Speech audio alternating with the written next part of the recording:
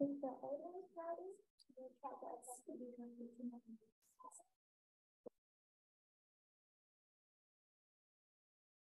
and I think we shall start. And thanks everybody for coming to this specialist discussion meeting. And we got a couple people online as well. And thanks a lot of our contributed speakers. A lot of you, I know you travel all the way to UK and in this really bad weather. Thank you very much. Yeah. Just some general information. So we do have a Slack channel that's because today we have a tight schedule, and if any questions we can't answer on site, that please just do ask them on the Slack channel. And to find the Slack channel, we have a GitHub page. You can find that GitHub page on the RIS event website. So on our event website, there should be a link for the GitHub page. And there you also will see the schedule for today's meeting. And for the speakers, you can roughly see whereabouts you are going on soon. Also today there won't be a lunch provided by the RIS, but there are many cafes nearby. So just feel free to grab some food and come back to the fellow room to eat and chat with people. And I will have a time warning for the speakers. So each basically is like based on your talk length, it will be 5 minutes, 3 minutes, 2 minutes, and it will be the time you should wrap up for some questions being asked. If that's all right. Anything else?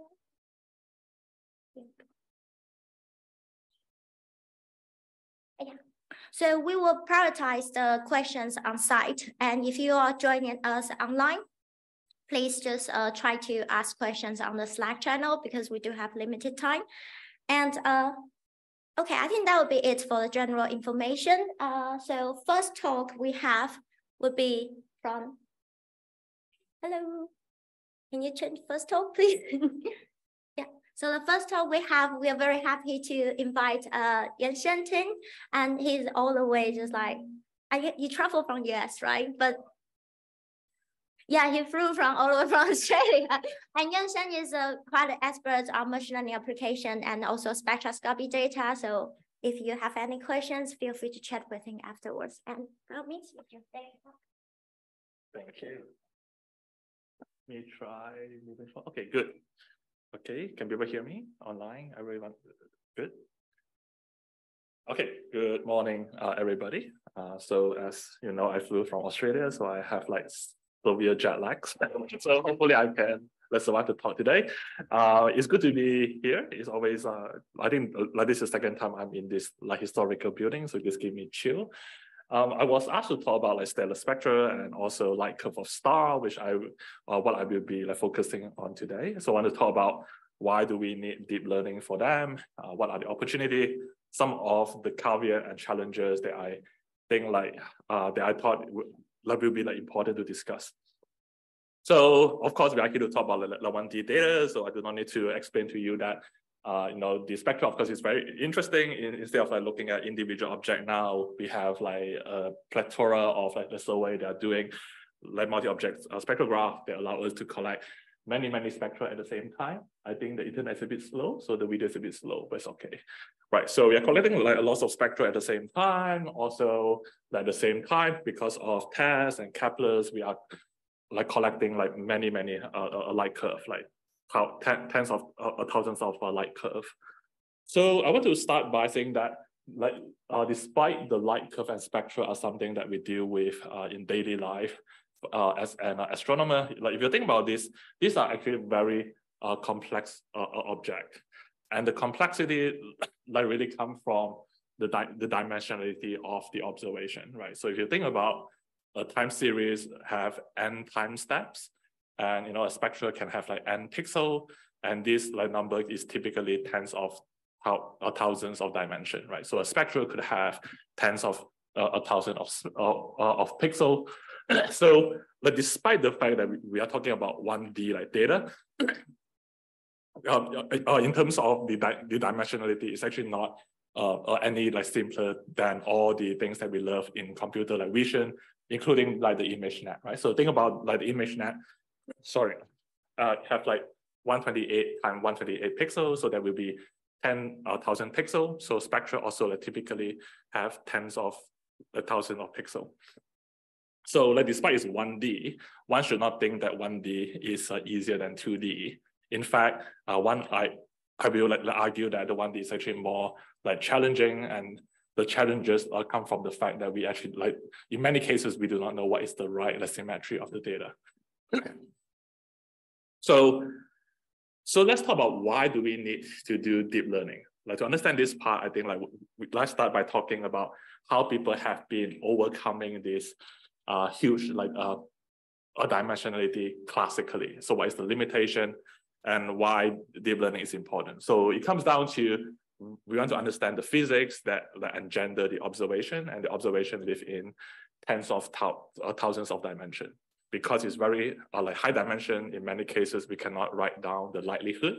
So the classical law is that if you cannot like write down the likelihood, the second best thing you could do is to find a low dimensional like embedding that characterizes the observation. And classically, the way that we have been thinking about the summary like statistic of the observation quite often come from like theory or human like heuristic, right? So take the example of the light curve. The light curve like itself could be a vector of tens of thousands of dimension, but we know that this stochastic field is mostly generated by stellar oscillation. And we also know that for different stars, we have a typical like frequency for a different star. So meaning that even though the light curve live in tens of thousands of dimension in the frequency space, most of the information is like characterized by the characteristic like frequency, which is what we call like new max, right? So you compress the information from tens of thousands of dimension to one scalar that we can write down the likelihood quite well. So this is good, but of course, the problem with this type of summary like statistic is that you're losing out some of the information. So for example, if you use like is that a question? No, just scratching. So please ask that question anytime. It's meant to be the discussion, of course. So for example, if you just focus on the new max, you are not using the information from the granulation, right? So the granulation information is embedded in the light curve, but they are at the different frequency. So if you use a summary like statistic like new max, you are losing out the information from the granulation, which of course should tell you something about the labels of the star. So this is the problem with light curve, but similarly in spectra, we have the same problem. So the spectra can live in like a very high dimensional space. In like classically, what we love to do is to look at the spectra indices, which is your like beloved like equivalent width. So you have some lines that you trust, and then you calculate the equivalent width. So you compress the tens of thousands of a dimension into a few tens of numbers, which is also fine, but you're losing out quite a lot of information as well. So understand what you're losing out. So here I'm plotting one of the typical spectrum, but on the y-axis here is the response of the spectrum with respect to the abundances. So here's D spectrum, D abundances, meaning that as I change, say, the magnesium abundances, how the spectra change.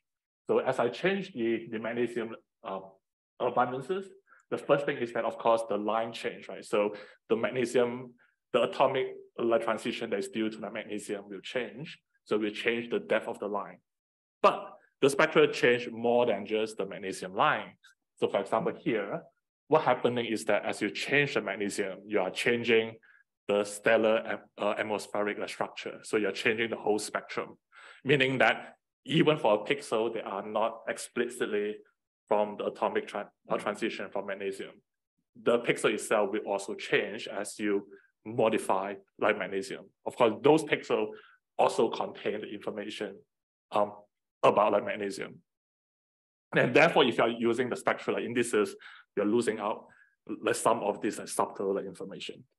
In fact, this information can be quite pronounced. So this is a work, quite old work from my PhD work. So we are looking at low resolution spectra, and we show that if you can use the information from the whole spectrum, from all pixels, even at low resolution, there's still a loss of information about the abundances.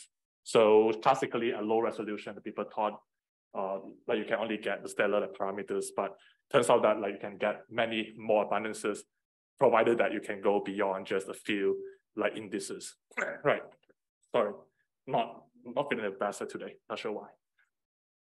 So to recap, right? So the classical way of thinking about this question is using the lower dimensional embedding, but in many cases, it do not contain all the information. So like, ideally, what you want to do is to say, like, can we get rid of the embedding, right? So we just do the regression at the raw space. So, and this is where like the first like application of deep learning to 1D data, because here you're dealing with a high dimensional like regression like problems. And this is the case where deep learning can play a big role. So I think like some people have sometimes have like misconception like about deep learning. So what is the big deal about deep learning, right? So the one of the characteristic of deep learning compared to the classical like machine learning is that it's able to evade the curse of dimensionality. So what do I mean by that, right? So think about simple like regression like problems. So if I have a 1D problem, I might need 2 points. In 2D, I might need 4 points. In 3D, I might need like 8 points and so forth. So in the classical regression like regime, you're always cursed by the dimension, meaning that as the dimension like increases, the number of data that I need to solve the regression like problem should also grow exponentially. But so this is why people thought, you know, like regression in high dimensional space is quite like hopeless. So you want to find a features of lower dimension.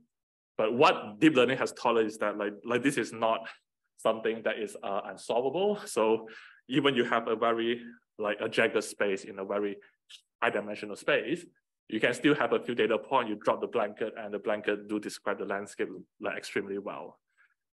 So this is good and bad in two ways. Good thing is that maybe like we can do the regression in the raw space, but the bad thing is that like this seems not bad thing. So the mysterious thing is that like this seems too good to be true.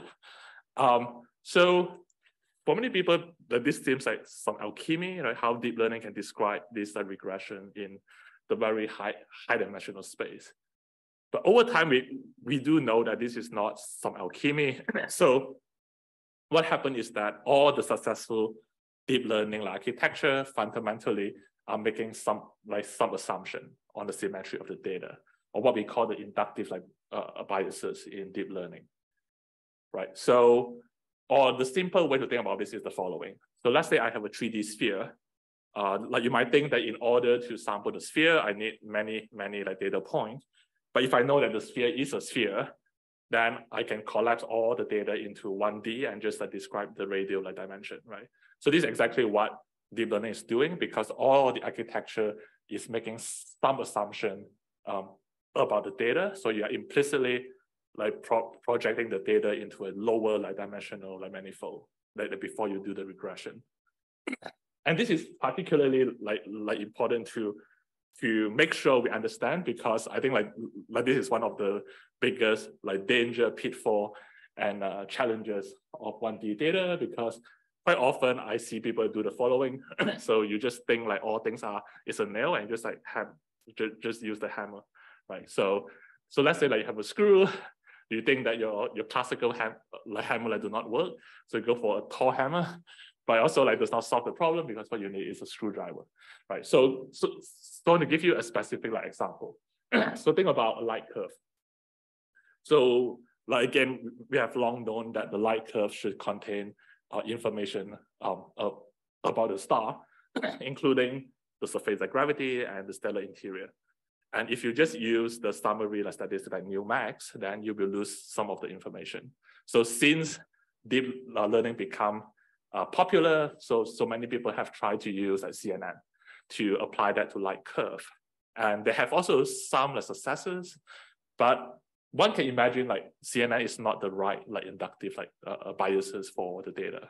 And this is quite easy to understand. So one of the limitations of CNN is that it has a very local perceptive field, meaning that each time you do the convolution, you're only looking at pixels that are adjacent to one pixel. Meaning that if I have 2 points that are like really far apart, like we'll take a very deep network until the 2 points can see like each other. But for light curve, the important thing is not about the adjacent pixel, but rather the long range information. Because for stellar oscillation, what you care about is the information between the peaks, right? So this is why it's quite easy to understand why a transformer like model should work better, because a transformer use the long range of information. So for people who don't know what is the transformer, this is basically your chat GPT, right? So all the natural language like processing models are based on the transformer, which is based on the idea of like attention.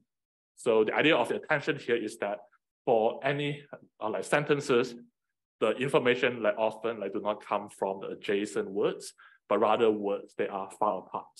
So for example, these sentences, the important word is cat, legs, and paws, right? So this will characterizes the sentence. So with a student, we apply that to light curve. So using the transformer like models, we believe this is also the first application of a transformer to light curve. So we're looking at the calculus light curve, and the background here show you the attention learned by the model. So you can see that like the attention is indeed highlighting the information between peaks, but even within peaks, there are strong attention. They are capturing some of the non-Gaussian like information. So these are just like high level why this might work, but it have also like real life consequences. So on the right hand side here, show when you use some blind machine learning Tor hammer to hammer your light curve. It's okay, it's really okay, right? But like you try to get the log G of star, the surface gravity of star, it's not the best tool. But you can use a very small like transformer. It works much like better than your CNN or your k-means and so forth. So the important point here is that for any 1D data, it's very important to understand the inductive biases. And I think like one of the blind spot is people love to apply to CNN to everything, but in 1D data, CNN is never a good choice, right? So, so this is the light curve. Let's talk about spectra. So we talk about spectra have quite a lot of information, provided that you can extract the information from the whole spectrum.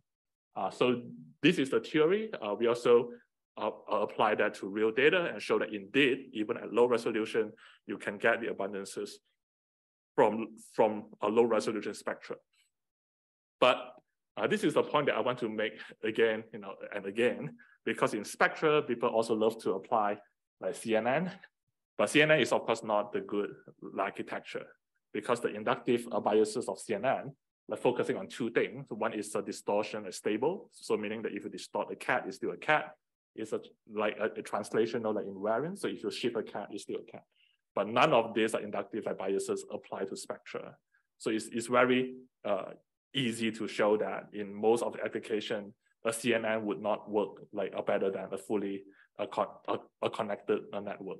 In fact, a better like models that my group has been exploring is following the idea of the light curve. So you're using a transformer to capture the information, because spectra itself also contain long range information, right? So if you have two pixels, they are far apart, they might both like due to like magnesium, right? So you have also long range information in spectra. So so this is that. So this is the simple case of applying deep learning to the 1D data. So you treat this as a regression problems, but even the simple like regression problem do require us to think deeply about the symmetry of the data. Let's talk about like something more advanced, right? So like beside the supervised like regression problem, the other big class of thing that you could do is the unsupervised learning, right? So you're learning the distribution of the object. So quite lots of work that I've been doing with my groups now is focusing on understanding how you describe the distribution of light curve and spectra. And quite lots of tools that we use are the generative like models. So you might ask, what is the generative models? So ChatGPT is a generative like models. So what it does is like given a human prompt, you try to generate the responses that will satisfy the prompts. So this is from DALL-E 2 from OpenAI. So this is cute, like kangaroos and telescope. And you might think, well, this is cute, but what does that have to do with spectra, right? Oh yeah, so that is a theorist because you look into telescope in the wrong way. So I wonder, like this is cute, but what does that have to do with like 1D like data? Like to understand this point, one need to understand that all the generative models fundamentally is learning the distribution of the training like data, right? So in DALL-E 2, you have some Instagram like images and text, and your goal is to describe the distribution in this space. The only challenge is that like both the X and Y axis is like millions of light dimension. But luckily, of course, deep learning seems to be like doing quite a good job in capturing the distribution. Or when you have learned the distribution, then to reply to prompt is just saying like given X's, I want to read out all the possible Y's, which is why like GPT technically is not plagiarism, because you are never repeating things, you are just sampling from the distribution, right? But importantly, what I want to mention is that this type of models ultimately is like describing a conditional distribution, just that this distribution is in a very high dimensional space. And to understand this point, then one can understand there are lots of things like you can do with the 1D like data, right? So for example, you can like describe the distribution of spectra conditioning on the stellar like parameters. And you might ask, why would you want to do that? So one like reason is because the spectra itself, of course, depends on the stellar like parameters, right? So a F dwarf and a G dwarf are not the same. But if you can conditioning out the nuisance like parameters, then the correlation between the pixel are entirely due to the atomic transition. So if you can condition out the stellar like parameters and looking at the correlation sampled by the distribution, then you can start to understand which pixel are correlated with which pixel, which allow you to look at which pixel are due to the same elements. So in this paper that we wrote last year at the ICML, like as a spotlight talk, we showed that you can actually learn the atomic transition just empirically from the spectra by understanding which pixel are correlating with which pixel. This is, of course, a simpler plot. The network itself costs like 1 billion like parameters and 16 like GPU to train for 4 days. But so this is the part I want to mention. You know, this type of like, idea is very cute, but it takes a long time like until this is possible. So think about a few years ago when GANs is still like quite popular. It's very hard to use GAN to do science because GAN has this problem of what we call mode collapse, right? So we are not capturing the entire distribution, but we are capturing part of the distribution. But what has changed in the last few years is that there are lots of like models that seem to be more resilient to mode collapse, like the normalizing flow or diffusion like models.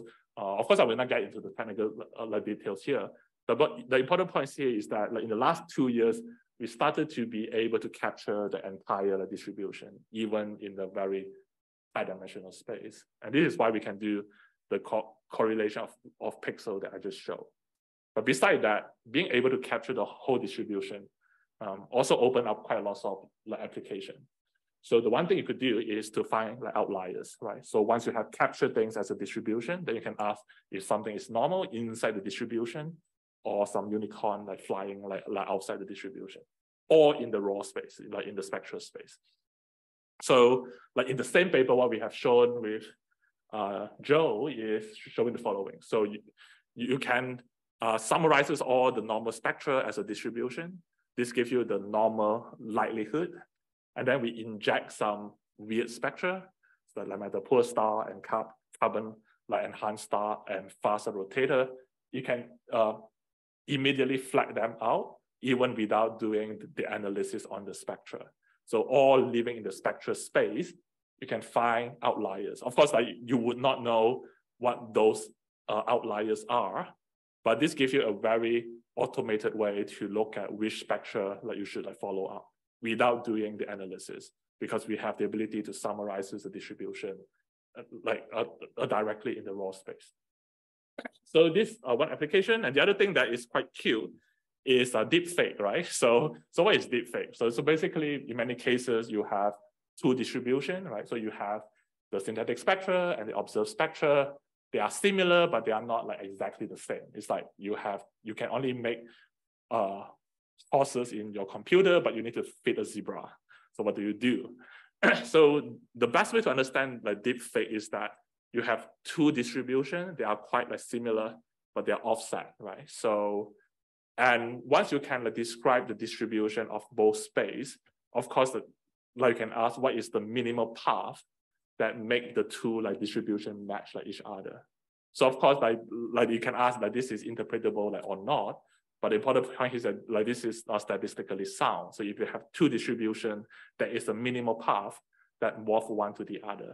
And this is how you do deep fake. What does that has to do with spectra? Then you can use this to auto-correct for the imperfectness of the spectra.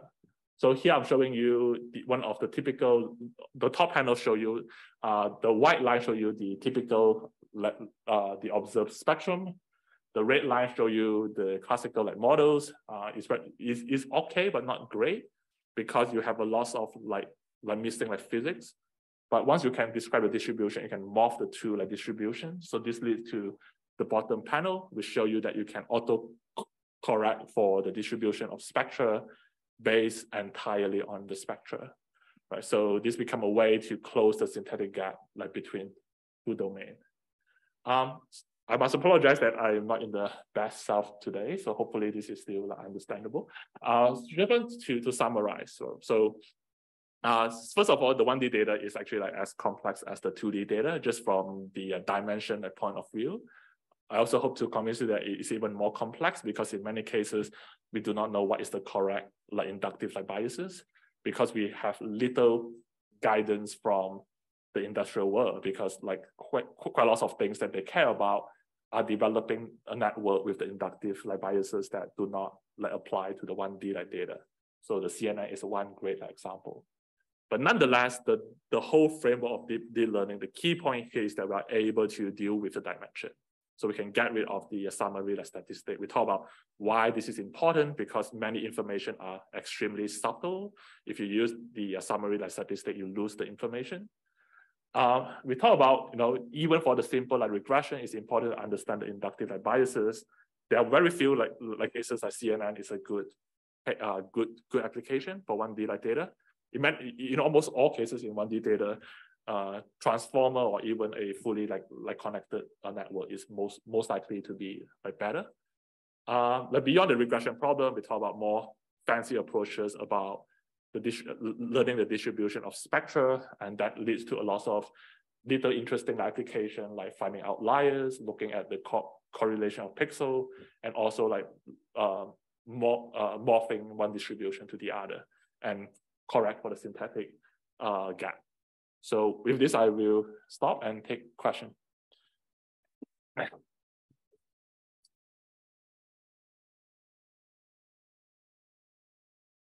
questions here? And I will start then. I have a question. Okay, suddenly got it. Yeah, I have a question that you mentioned about, for example, try to map the whole distribution, then you can be able to identify outlier. Yeah. But I'm wondering, can you comment on what is the normal distributions in the astronomical context? Because, for example, we are now having a new surveys. Right, yeah, and then you're seeing more and more new things in that. And are they going to be all identified as outlier in that case? Right. So I think what you would do is like doing some clipping. So even though you are mapping the entire like, distribution, by definition, it will also include the outlier because it's in your training data. But those things will still have a low likelihood because they are at the tail of the distribution, right? So it's really about asking within, even your outlier is within your sample, those things are at the outskirt of the distribution because they are dwarfed by the many like, normal like, sample. So in this case, we actually do train with some of the outliers, but so you can still flag them out because they do have a low likelihood. Right, no problem. Thank you very much. Yeah. Yeah, thanks, Yosen. That's very inspiring, amazing talk. So that the final two topics in the spectra. So that when you, yeah, like detecting outliers and etc. So you are using a physical model to map out training, and also the final topics. And you said you are adjusting like to the real data. Right. And how do you can sort of connect like a physical model to this kind of real, more complicated? You mean the outlier detection? So the outlier detection is entirely working on just one set of data. So that we actually mock out some like more apogee spectra and just work in that space. So no labels, just pure spectra, and just say, can I like describe the distribution of spectra?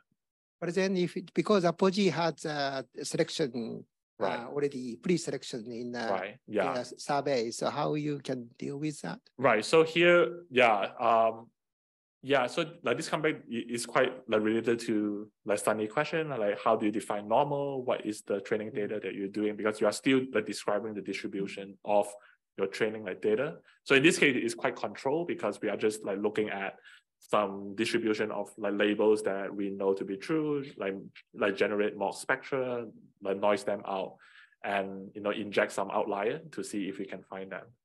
Yeah, but of course, in many cases, if you just train on the apogee main sample, like you might flag the globular like cluster spectra to be outlier, which might or might not be a good idea, right? Yeah, but the point here, you can completely get rid of the label and operate in the spectral space, and that is good in many ways because they get rid of the models like completely. Okay. Yeah. Thank you very much. Thanks, Yunshen again. Yeah.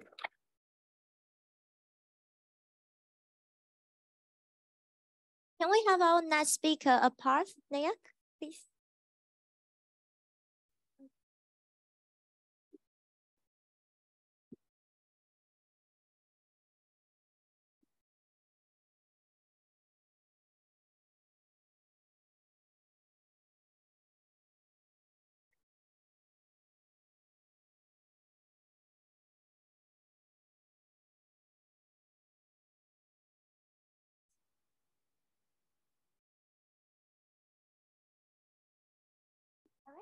Yeah.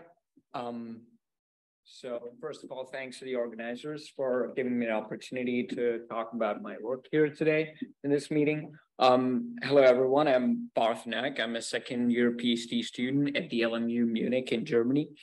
And with my collaborators listed here, I've been working on, well, the fonts are all messed up, I see. I've been working on developing an inference tool based on deep learning from Lyman alpha forests in astrophysics and cosmology that I call LIANA here, which stands for Lyman alpha neural network analysis. We have already seen a lot of this from Yuan Sin's talk, that we have some data, or like we do an experiment or observe astronomically and we collect some data, and we have some model for that, which has a parameter set, pi vector here, and we're interested in constraining the parameter values.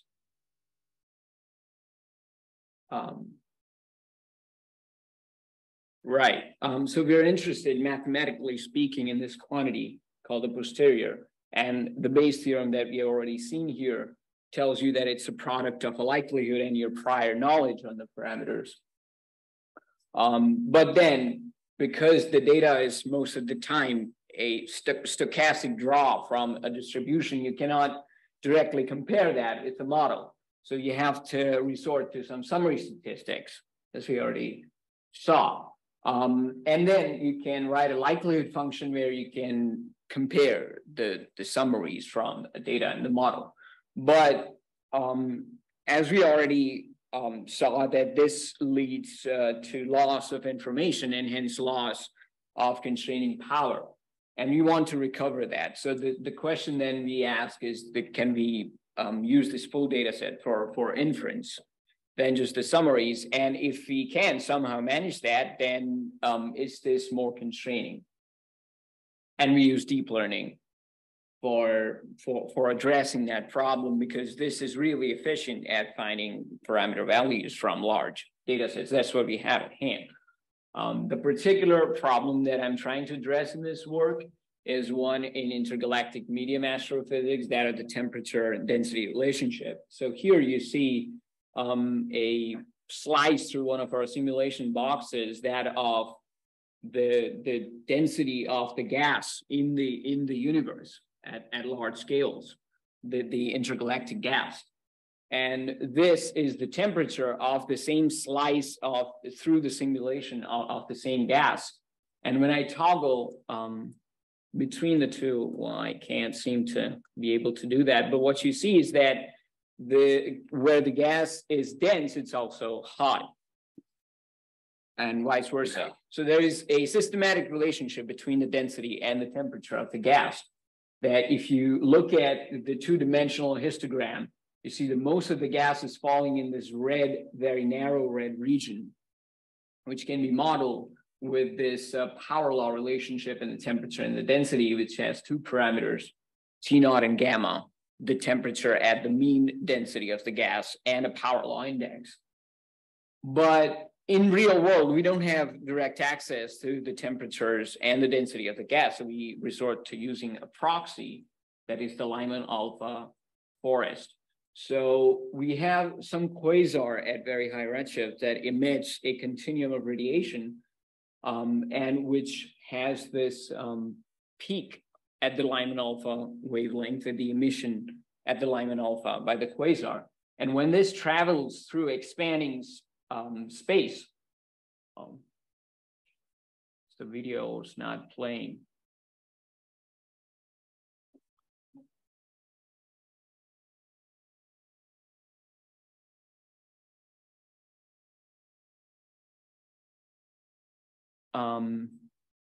Let's see.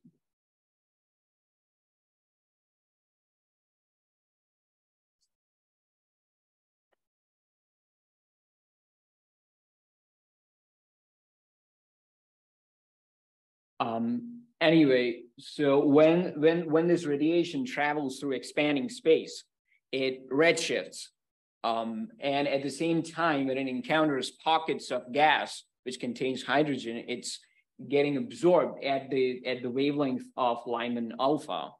So because this is happening through expanding universe, what you end up seeing is a bunch of, or a forest of Lyman alpha absorption wavelengths, absorption lines, and the blue word of the Lyman alpha peak, which is right there. So this whole absorption feature is the Lyman alpha forest in these quasars. And in a way, this is tracing the gas between the quasar and us.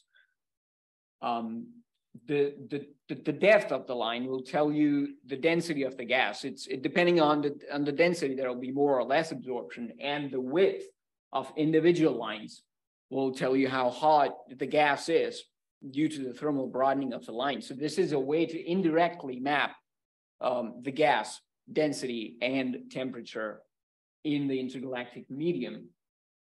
And let me go back and just briefly mention that we are interested in the overall absorption on top of the continuum. So we divide out the continuum and we look at this dimensionless flux, we call in Lyman alpha analyses.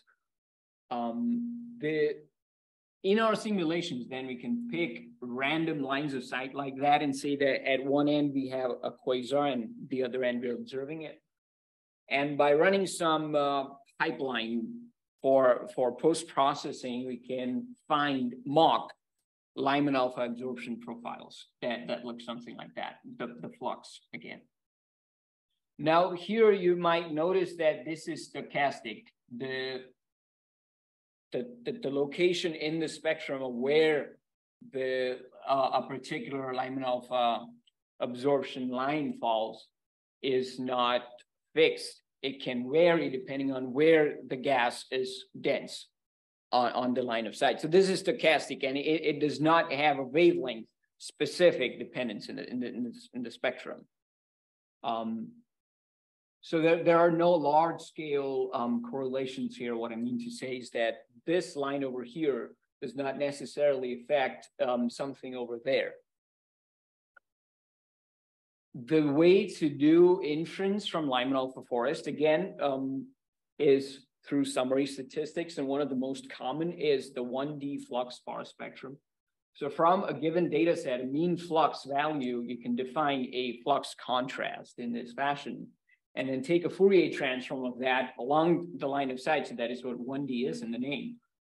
And then up to some prefactor, you can define the second order moment of that distribution of that Fourier modes as the 1D power spectrum.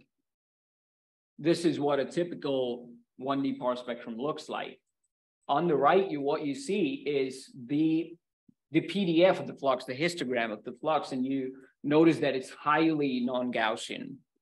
So it's not sufficient to just characterize it with, I'm sorry, what's happening here? Seems to be. So it's not sufficient to just restrict ourselves to using the second order moments. There's much more information that is contained in all the higher order terms. And we would like to recover all those higher order terms for inference. So we propose to do that with a 1D CNN. And in this case, a CNN does work because it is, as I said, it is stochastic and it does not depend on, there are correlations on the smaller scales, individual lines, but not on the large scales so much. So our CNN then extracts features over 5 convolutional layers from the spectra, and then that gets fed into a fully connected deep neural network with 2 latent layers to do inference of the 2 parameters. And also we are interested in a posterior distribution. So we would like to estimate some uncertainty that is a covariance matrix, 2 cross 2 symmetric of the 2 parameters. So we have 2 plus 3 neurons at the output layer. And we use Keras TensorFlow to implement these models using NVIDIA A40 GPUs that we have at our disposal in the LMU computing clusters. We train this by minimizing a particular type of loss function called the negative log likelihood loss function. So for point predictions of the parameter values, this is what an expression of the loss looks like. And over here, this is just the usual mean squared error term. But on top of that, we also have a covariance estimate now. So some general details of our network. We use nonlinear activation in terms of the leaky version of the ReLU. Our weights are initialized with this normal way, and they are regularized by a weight decay. Use Atom Optimizer with a learning rate schedule for training. That looks like this. It's a stepwise exponential decay, the steps of 10 epochs. And this is our then learning curve. And what we see is that about epoch of 180, it stops improving the validation loss. And hence, after that point, the network is overfitting to the training set. So what we do at the end is we reset our network to its state at about this epoch and use that for our inference purposes. But first of all, let's look at our posterior distribution that we get from doing a likelihood analysis from the PAR spectra by doing some sort of MCMC sampling. And this is what our contour looks like. And when we use our CNN, SANSA, it looks like this. So indeed, what we see is that we have way more constraining power at the level of spectra rather than at the power spectra. So by doing a power spectrum analysis, we were losing a lot of constraining power that we can gain at the spectrum level. So far, these contours that we see here is a result of a very cursory hyperparameter optimization using a random search, but we are in the process of some very rigorous Bayesian hyperparameter optimization. I'm sorry, this is a little too, is this, I think from, yeah, I'm at the last slide. this is just the result of, converting from Keynote to PowerPoint, and I didn't know which way to do that best. So, so right now in the process of doing some Bayesian hyperparameter optimization to land at the best possible location on the bias variance trade-off. And so far, we haven't taken into account any realistic noise or systematic effects in the spectra. So in the future, we would also like to implement that. And we would also like to infer some cosmological parameters of interest with the same inference framework. So then in the spirit of not summarizing, I'd stop here and see if you have any questions. Thank you very much.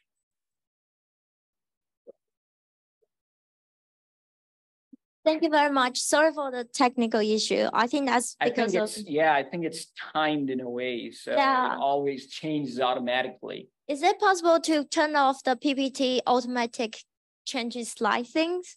Yeah, I think after a while that will change the slide. Yeah. Anyway, any questions on slide?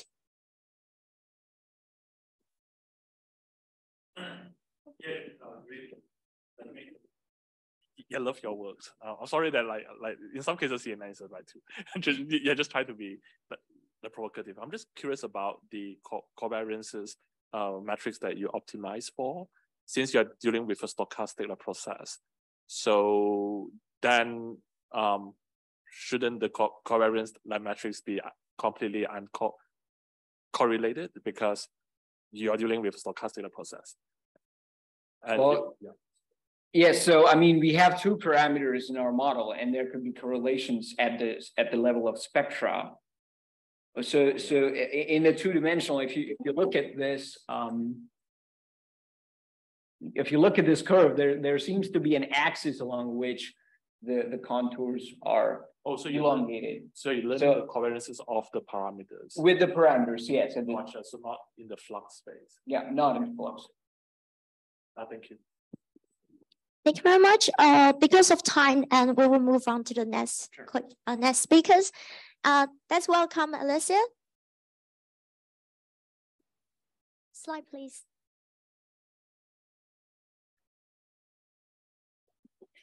Hi, good morning, everyone. Thanks for letting me be here and try to tell you the effort that we are doing in Milano Bicocca.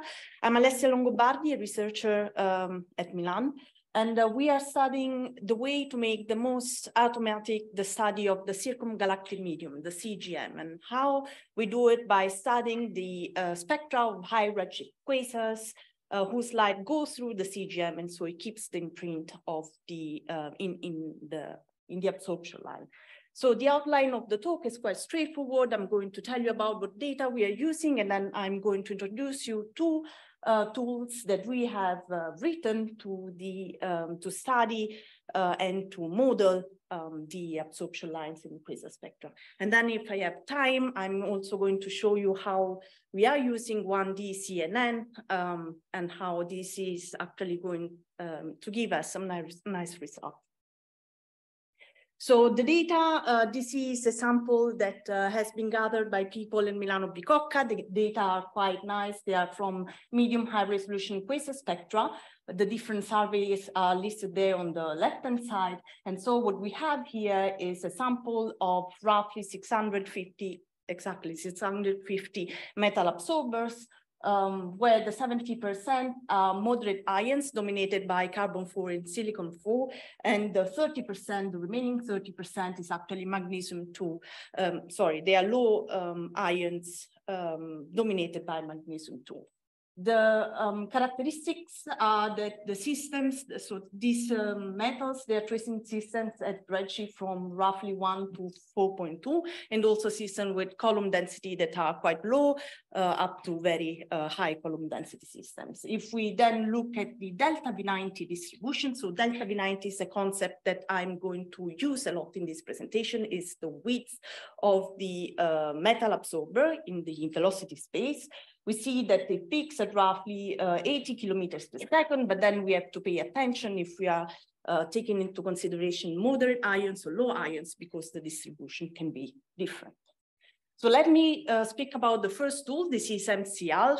This is a Bayesian code with which we try to get the most accurate information about each void profile that goes to constitute the total velocity profile of an observer. So you have an example here in the background.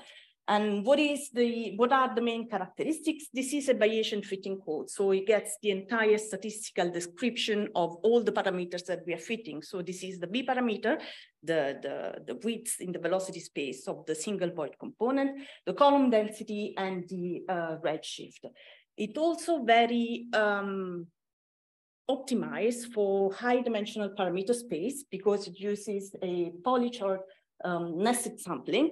And so in this way, we can get the statistical information we have. So we have the information on how the profile fits the data. So you see the data in black, and here in red is the model. Each single void component is in blue.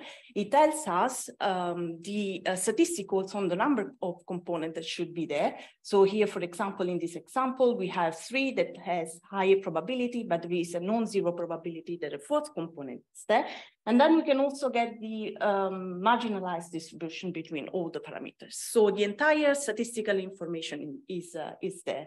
And one thing also that I would like to stress is that it's very adaptive. So this code can fit in roughly 1 hour high resolution spectra. We are speaking about a spectrum of roughly 8 kilometers per second of resolution in 1 hour, but it can also give us very precise information for low resolution spectra.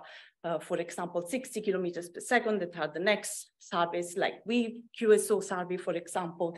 And so it's a very adaptive. Also, it doesn't require so much of human intervention. Only the range of the parameters to fit has to be given, and no initial condition. We have done some tests. So this is the absolute relative error matrix. So this is to show that when we have a very ideal spectra, this is with the signal to noise at 500, the systematic behind MCAlf, they are very small. And so these are the relative errors that we obtain for the B parameter, for the column density, and for the redshift translated in velocity here.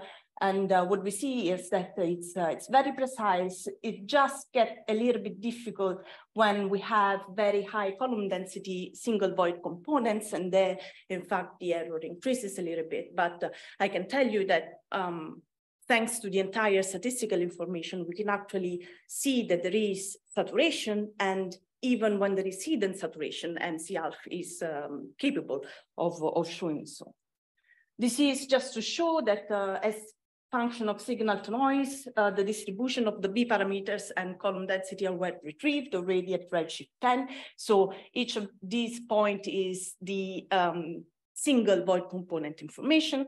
And of course, when we go down to a signal to noise of 5, here the p-value statistics is not high at all, but this is because we just are not able to associate single input versus retrieved components. So there you have to speak about the total distribution, so the total value. And when we do so, the information is quite accurate. Okay, so MCAlf actually helped us to give us infinite signal to noise information about those 650 profiles that we gather. And this was because we wanted to create a library that could help us to create a synthetic library of meta profiles that then with which we can then simulate millions of metals. This is what NMFPM does. So here in the background, you have the real profile, and this in yellow is instead simulated profile. How does NMF work? So NMF is just assumes that you can reconstruct a profile, a positive signal, as the linear combination of the element of two matrices, X and C. And how do we then simulate? How do we then create synthetic profile? This is just randomly sampling the NMF latent features. And this is a quite effective way of creating a synthetic library of metal profiles. Problem is the NMF is actually quite sensitive to outliers. And so we had to create an algorithm that would give us the best statistical information, the best statistical constraint to have a physical information as output. And so what I'm showing you here, this is just the algorithm that I follow, but particularly I would like to show you that we had to sample beams of delta V90. And we did so by sampling increasing beam of delta V90 to see which one was the best. And so here you see color coded by the p-value of the data simulated. So KS test between the data and simulation and the data and reconstructed. And then by also looking at the residual variance of the data and reconstructed profile, we could then pick the best model, NMF model. So the best number of components that with which we can reduce the space information. This is something that was done for the community. So as I was telling you, this was done thinking about the WAVE survey. And we have put all the information that comes from the X and C matrices, we have made it public. This is a Python package that can create as many absorbers you want. You can create it with a moderate or low delta V90 distribution, but if you want to follow your own delta V90 distribution, you can also use your own.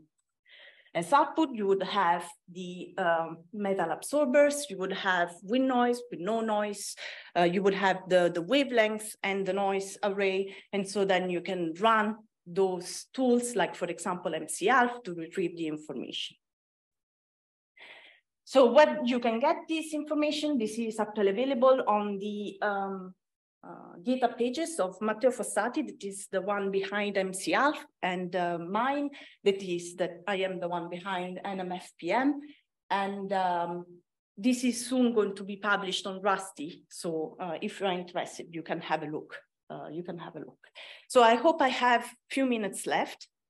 Okay. So the idea was to create this library of synthetic profile because we want to try to understand how we can automatically study all the information that is going to come with DESI, with the Formos, with WAVE. And so what we have done, we have used NMF to create synthetic metals. We have used reliable information about the noise that would come, for example, from a spectrograph like WAVE, and we have created spectra 1D information like this one.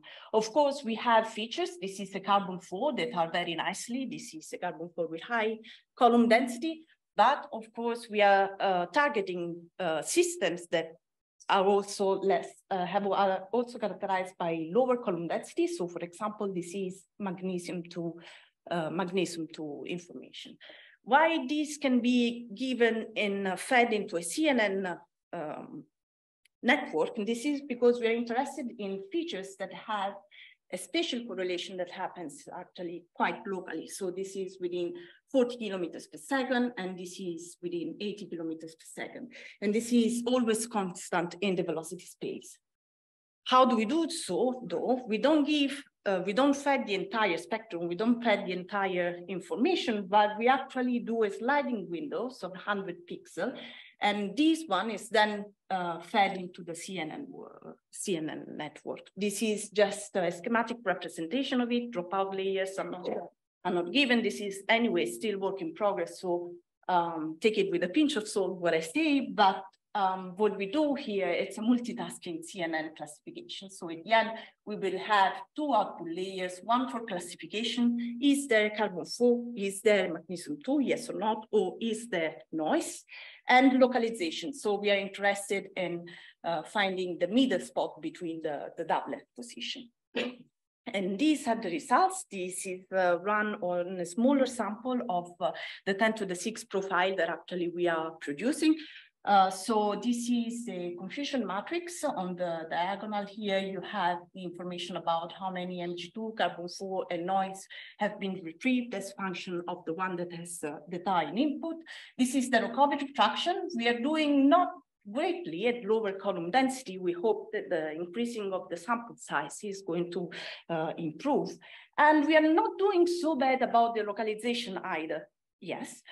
So, of course, if the feature is really strong, the position is very well found, then, of course, the more the signal is into the noise, the more difficult it is for the CNN to identify it. But in terms of error, this is a 10 to the -4 error on the redshift. That is what people in the literature are finding, even a little bit better. Again, this is work in progress, not done on the entire sample that we would have. And so if you're interested, stay tuned. And I'll switch here for questions. Thank you. Very much. Any questions here?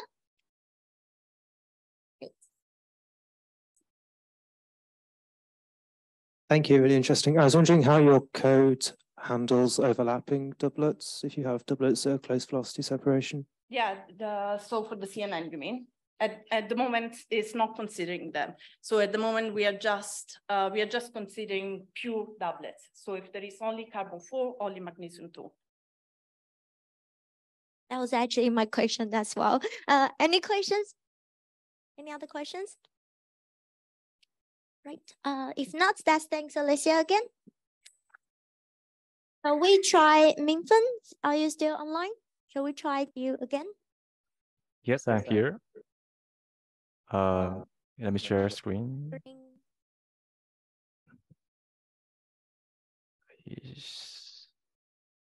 Does it work? Yeah, this time it works. Oh, I have a nice video on the side. Can you turn up the microphone? Thank you. Cool. So yeah, thanks for having me back again. So I will talk about these automated methods for finding the number of observers, DOAs, using machine learning plus Bayesian models. And so this idea was initially proposed by Roman Garnett, and we extended to different applications, including DOAs, quasar ratio estimations, and also the common for metal lines finders. And we partially funded by Amazon Machine Learning Award, so we have some computational resources there. The outline of this talk will be, I will talk about how we use Bayesian model selection as a kind of classifier, and how we incorporate machine learning in this framework, and what are DOAs, and what's the problem of finding DOAs, and 3 examples of the applications. And so this is the best rules everybody loves and knows pretty well. And the idea is that you have this procedure of the models. You try to find the probability of this model that's by considering all of the possible alternative models. So this is kind of classifier because you're choosing the model out of like different options of the models. The machine learning part we will be doing is the part that learning the likelihood function for explaining the data spectrum, incoming spectrum based on the learned models. And the nice things about Bayes rules is that you can incorporate your prior beliefs on the trained machine learning models. You can do the model selection, incorporating the priors. So it's kind of overview of this idea of the Bayesian model selection. And what are DOAs? So DOAs basically are the strong lemma of absorption lines in the forest. So these videos, some people have seen before that if you have quasar emitting lights and traveling through the universe, and if you encounter some intrahydrogens, and if the light is coming through nearby the galaxies, you have this strong absorption line. And these will be the DOAs we want to find. So this will be the saturated absorption lines with damping winds. The problem of finding DOAs I think could be summarized into 2 points. Like the first one would be finding the continuums, the spectrum before the absorption. You want to find that, and then you try to fit the Vogt profile to the absorption, so to constrain the current density of the system. So before the Garnet paper, people done this by hands. What do I mean by hand is that you have a trained astronomer to look at the spectrums to try to guess what the continuum looks like, and then manually feed the Vogt profiles. So this method will not scale out to the future survey. So in the Garnet paper, we propose this idea to use, I have the animation, I forgot. We propose this idea for using basic model selection for automated process of finding DOAs. So the model will be selecting between the model with absorptions, with the DOAs, versus the model without absorptions. And you can think about, on the left-hand side, you are trying to find the probability of detecting a DOA by considering different models. So you have model with DOAs, model without DOAs. Competing with 2 models, then get a posterior. And we also considering the weaker DOAs absorbers to improve the accuracy of our detection. The part we do the machine learning is we learn the Gaussian process models to represent the likelihood function, which I will talk about later. The prior will be the frequency of the DOAs as a function of the redshifts. So you can see it's roughly 10% at redshift 4 to 6, and then low redshift 2 to 4 is like lower than 10%. It kind of makes sense. So the Gaussian process model will be this, including the mean functions, left-hand side, right-hand side, the covariance matrix. So this will be trained on the rest frame. And what we do here is that we train a Gaussian process using data without the DOAs. So you have this nice quasar emission spectrum, also the emission covariance. One part of the covariance including the emission covariance on the pixel levels. You can see like a correlated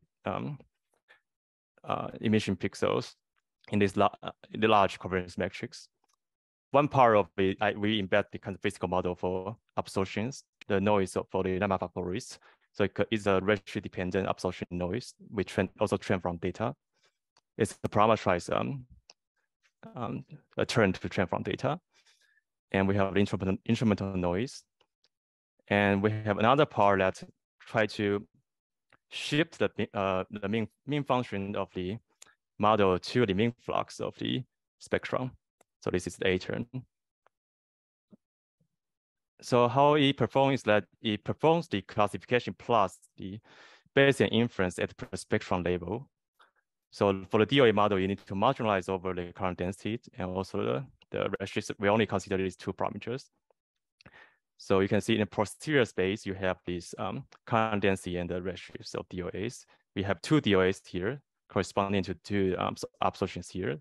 So you have 2 peaks. So nice thing is that you can get the posterior by this method directly, and likelihood are from the Gaussian process directly. And for multiple DOAs, what we do is doing fully Bayesian. We just modularizing over more parameters in the Bayesian models. The speed is like 5 seconds. It's kind of surprisingly very fast because we do a more quasi-Monte Carlo method here instead of the main CMC. And the accuracy of the classifying DOAs is roughly 96% against the testing set for the visual inspection. So this is one part of the example. The second example is that we are asking a question about whether we can find DOAs on the spectrum without knowing the redshifts of the quasar. So this is kind of more difficult question. So we have additional 3 parameters, the quasar redshifts. This is kind of 3 parameter in the Gaussian process that you have in the mean function, also in the covariance. So we also need to extend the Gaussian process to larger range to include more emission lines to improve the redshift constraints. So you can see this covariance spectrum is 8,000 by 8,000 pixels. It's very large, and it's data driven from the data we have from DR12 SDSS. And how it performs is that it performs the redshift inference plus the classifications plus the current density inference in just one model. You can imagine this is the more difficult problems, so the accuracy drop like 4% caused by some redshift estimation mismatch. One of the examples is that you wrongly fit lemma of a peak to another emission peak, like here. You have an additional likelihood peak here, but the best one will be here.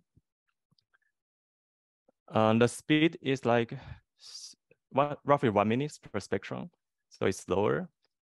But one benefit of this method is that you can also use it as a standalone quasar ratio estimator if you don't marginalize over the DOA parameters.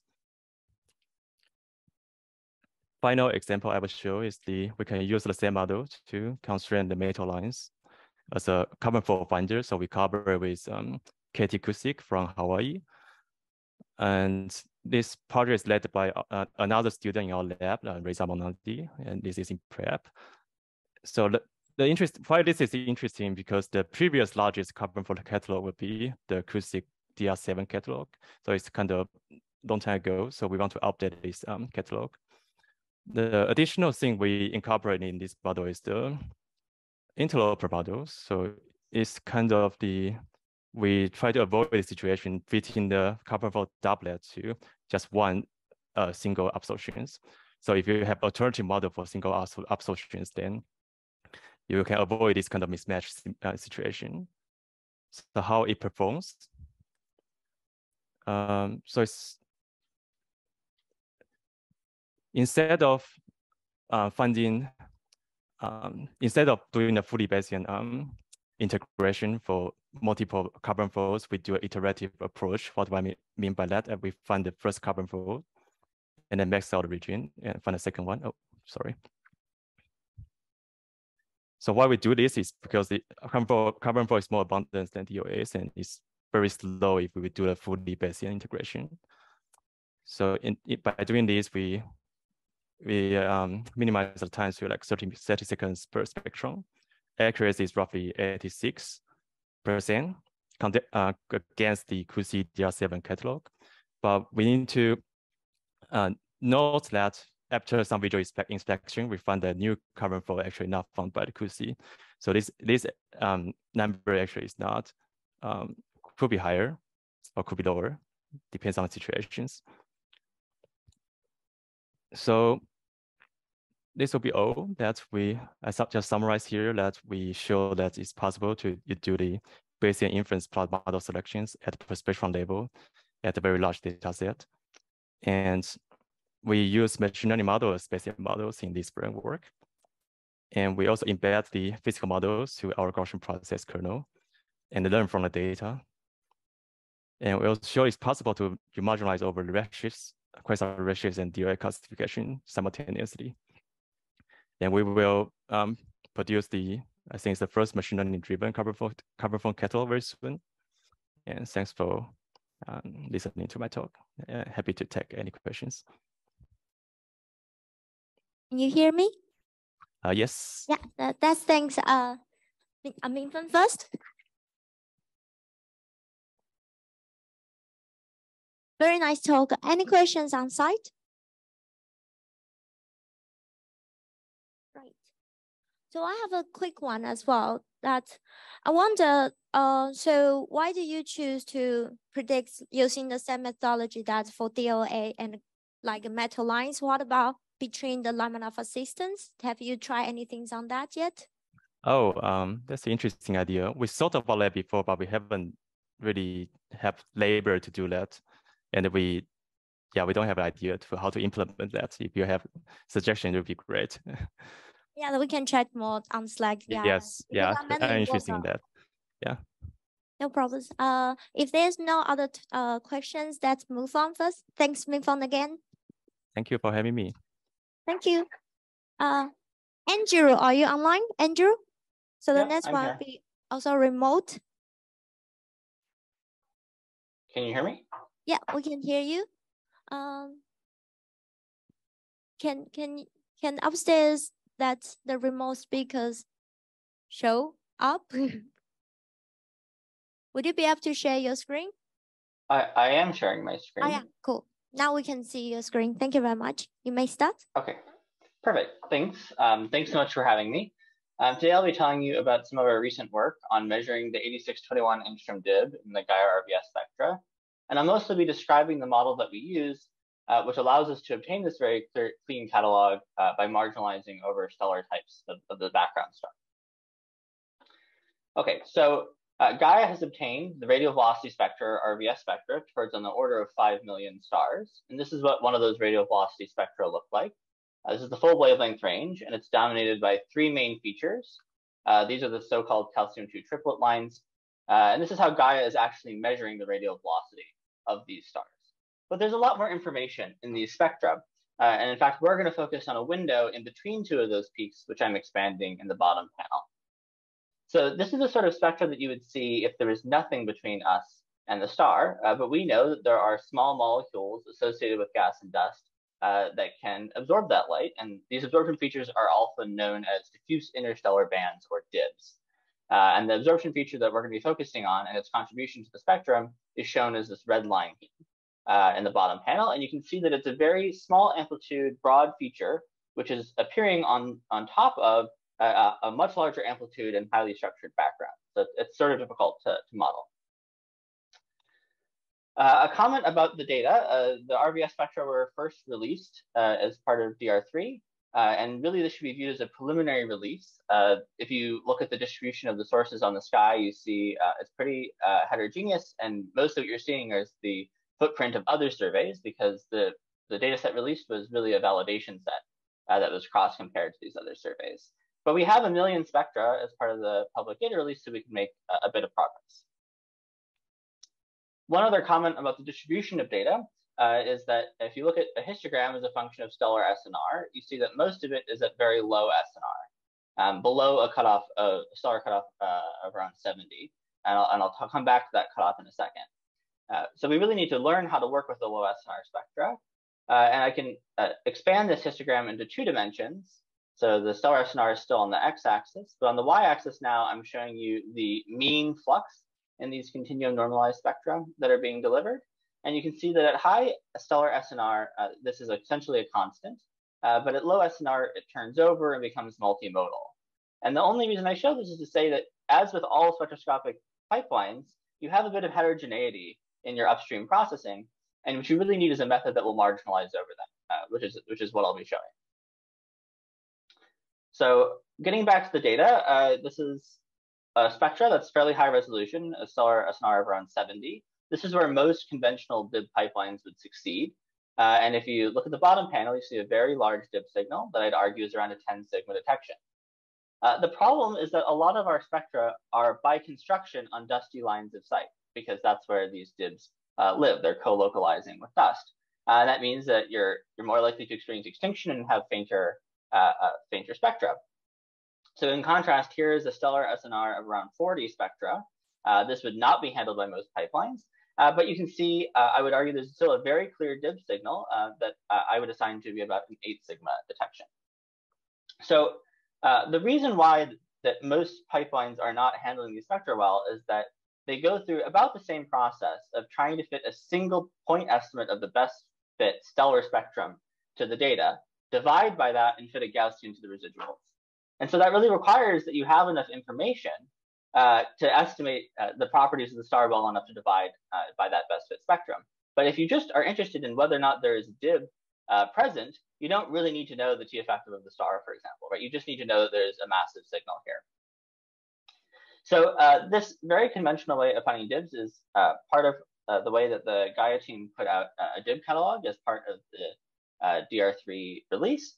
And I'm just calling out 2 parameters from that catalog. The lambda DIB, the center wavelength of the Gaussian that's being fit to the residuals, reported in the stellar rest frame, versus the width of that Gaussian. And so what you see, this is a 2D histogram, is that even within the highest quality sample, there's a clear trend as a function of the width of the Gaussian fit towards the upper left-hand corner. A trend that is corresponding to velocity offsets on the order of 50 to 100 kilometers per second. And then there's this large pileup in the top left-hand corner that extends outside the box. And you see there are several pileups of specific wavelengths in the stellar rest frame. So I think this should really call to mind the idea that there is some impact of the stellar lines on this conventional method. And that becomes even clearer when you plot a set of stellar lines. So those that are very carefully calibrated as part of the Gaia line list are shown in green. And some that are less well calibrated or not present in the Gaia line list are shown in magenta. And in fact, the two largest set of pileups here, where DIBs were identified, but at very specific wavelengths in the stellar rest frame, happen to correspond to known iron 1 lines not in the Gaia line list. In contrast, if you look at the catalog that I'll be talking about, shown on the left here, we see no such pileups in the stellar rest frame. In fact, we see a distribution of lambda DIB that's exactly what we'd expect based on the dispersion of the ISM. So I'll spend the rest of this talk trying to tell you about the method that allowed us to make what I think is clearly a large improvement in the DIB catalog. So we call that method MAGIX, which stands for Marginalized Analytic Data Space Gaussian Inference for Component Separation. And the very basic idea is that you model your spectrum as a linear combination of components x sub k, where the x sub k are drawn from a very high dimensional space. In this case, we're going to work in the data space instead of 2000 wavelength bins in the RBS spectra. And the high dimensional space that x sub k is drawn from is described by a prior covariance matrix C sub k.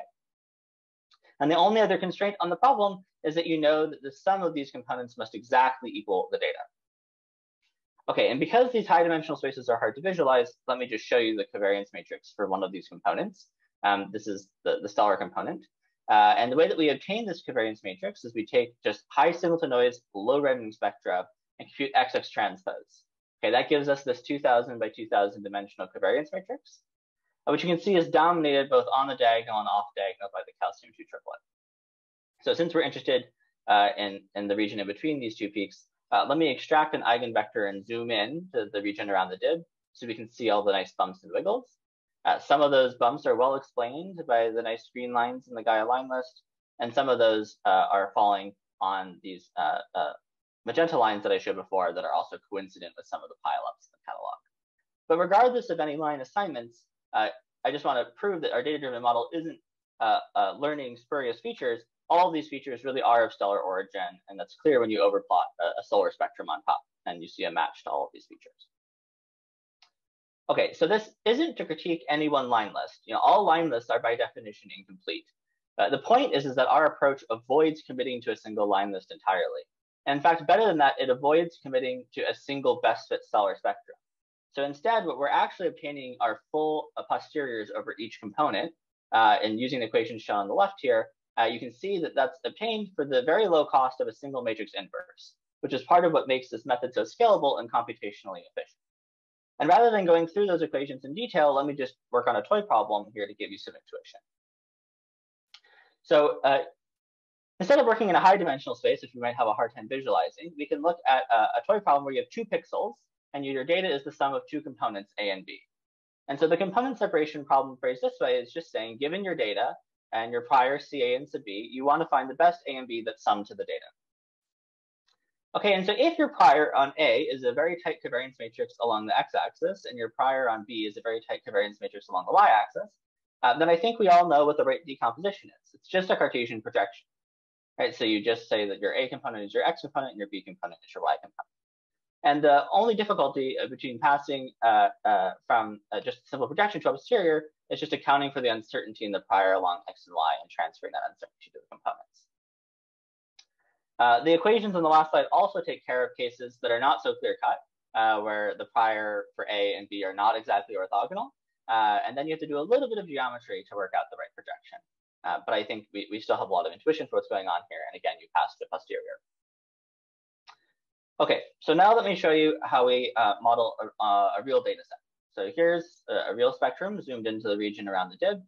And we can first say, we suppose that our model is that this is a linear combination of a stellar component and a residual that's consistent with noise. Well, most of what you've done here is you've obtained a denoised stellar spectrum shown in the second row. And the residuals are mostly consistent with measurement noise, except for this bump here. And this is actually a contribution of the DIB. And what's exciting about this is it shows you that unmodeled components are just going to appear in the residuals, which is great for doing data-driven discovery.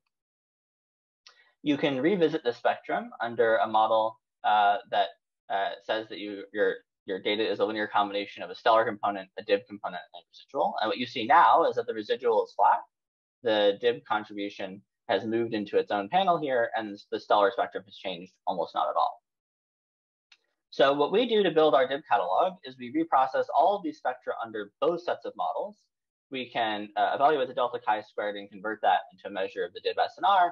And we say that we've detected a DIB if it's greater than a 3.8 sigma cut, which is a value we calibrated using synthetic injection tests.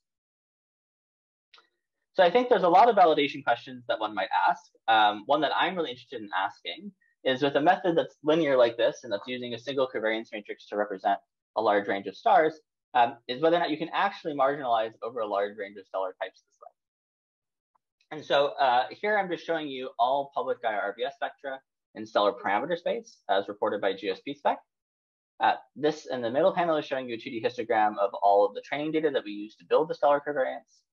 And on the right, I'm showing the total chi-squared per degree of freedom on average as a function of location in stellar parameter space. And what you can see is that it's very close to 1 over a large range of this parameter space, over a large range of stellar types. And it only exceeds our cutoff, which is fairly modest, of around 1.4 for the hottest and coldest stars that might not even be labeled correctly and are very clearly a small fraction of the population. I also want to address the question of whether or not this actually matters for any astrophysics. You know, you're doing a lot of fancy marginalization work here, but I think it is important because there have been, for example, recently some questions about whether or not DIBs have been detected inside of the local bubble, which is a dust-free cavity around the sun.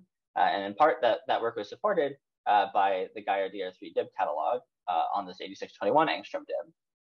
And in contrast, we find no statistically significant detections, as indicated by the lack of red points or 5 sigma detections inside the local bubble, which is shown in this 3D rendering here. So all of those red points fall outside the bubble. Okay, so with that, I'll just end by saying that I've shown a new method for doing DIB detection, applied it to the Gaia RVS spectra to create a new 8621 angstrom DIB catalog that's free of detectable stellar contamination. If you're interested, all of the catalog components and code are available on our website. And I'll just end by acknowledging my collaborators, Catherine, Josh, and Doug, and I'd be more than happy to take any questions. Thanks.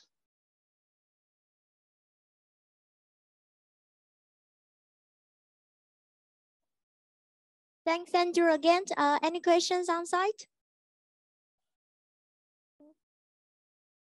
Great. I also have a quick one as well. I'm not really working on that, but I'm wondering, when you say that there are some parts that is like unmodeled component, would we be able to like keep improving this whole catalog that by just adding components, figure out what is missing and then adding in? Is that the plan?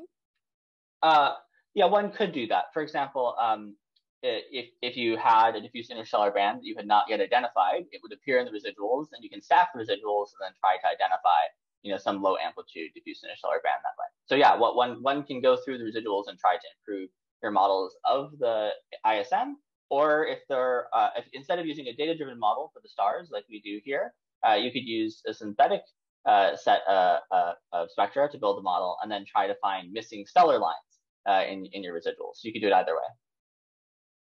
Thank you very much. Hey, if not, that's thanks, Andrew, again. And we will welcome our last speaker for the morning sessions, Willem.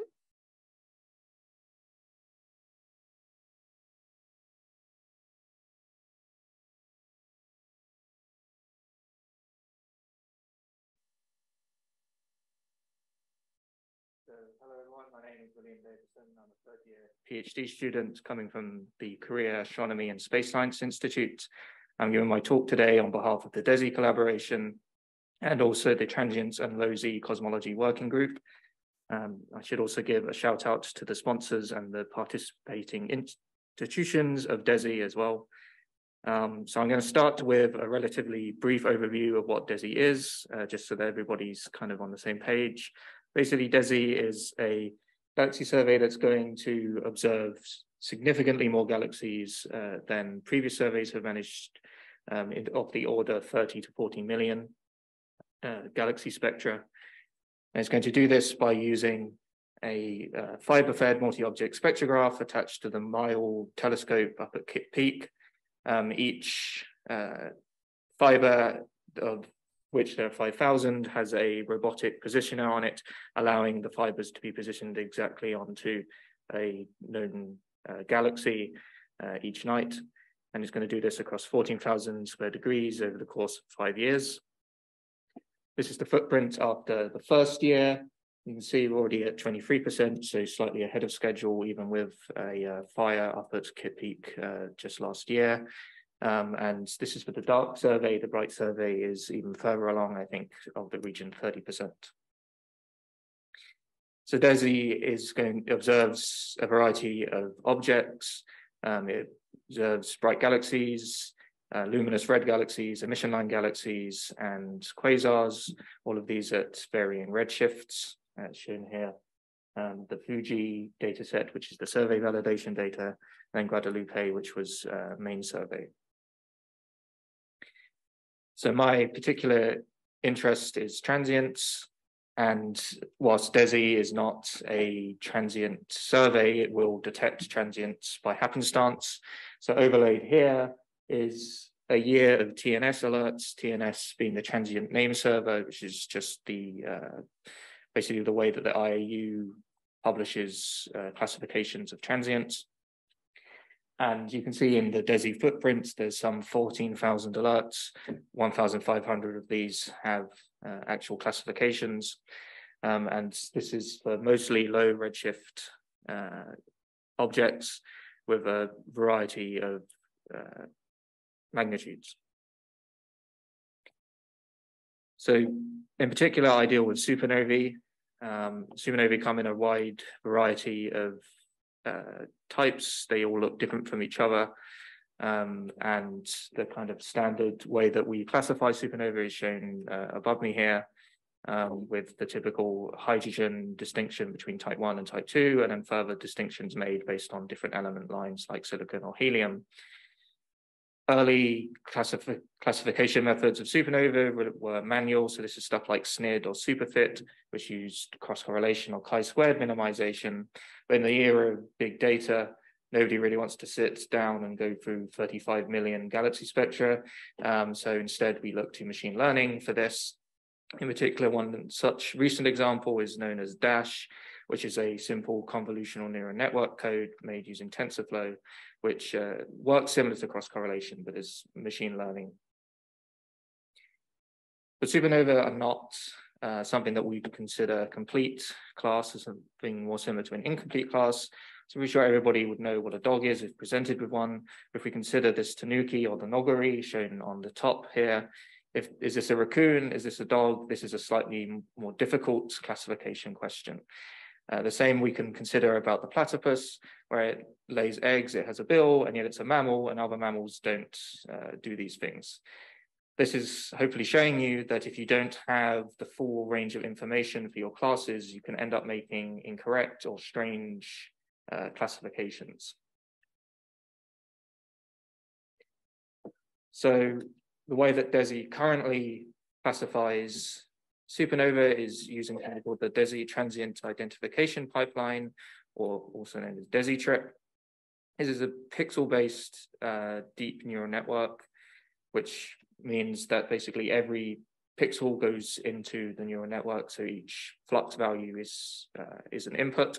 It's supervised learning insofar as that the supernova classes are known a priori, but the neural network is deciding which features of the spectra are relevant to which class.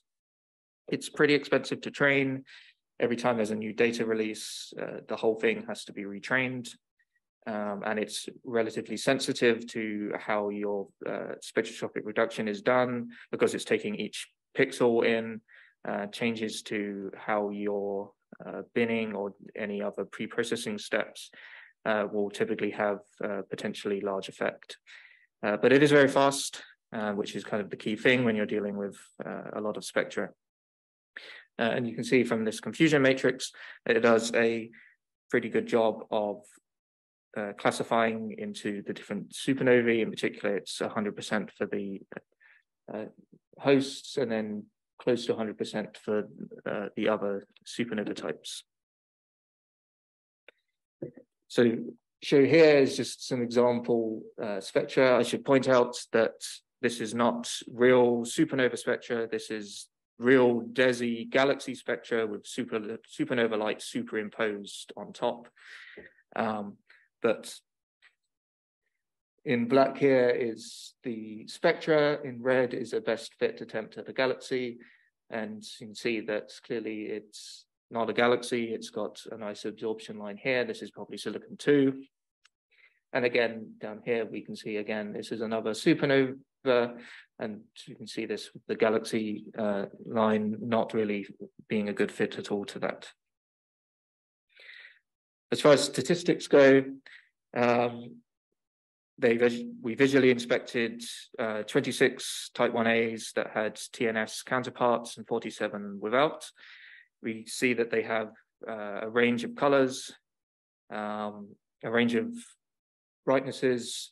In particular, though, it seems that the DESI supernova there are fainter DESI supernova than in the TNS alerts, and also go out to slightly higher redshifts. And this is all in line with the predictions for survey that's gone off the screen. So that's not a very helpful sentence.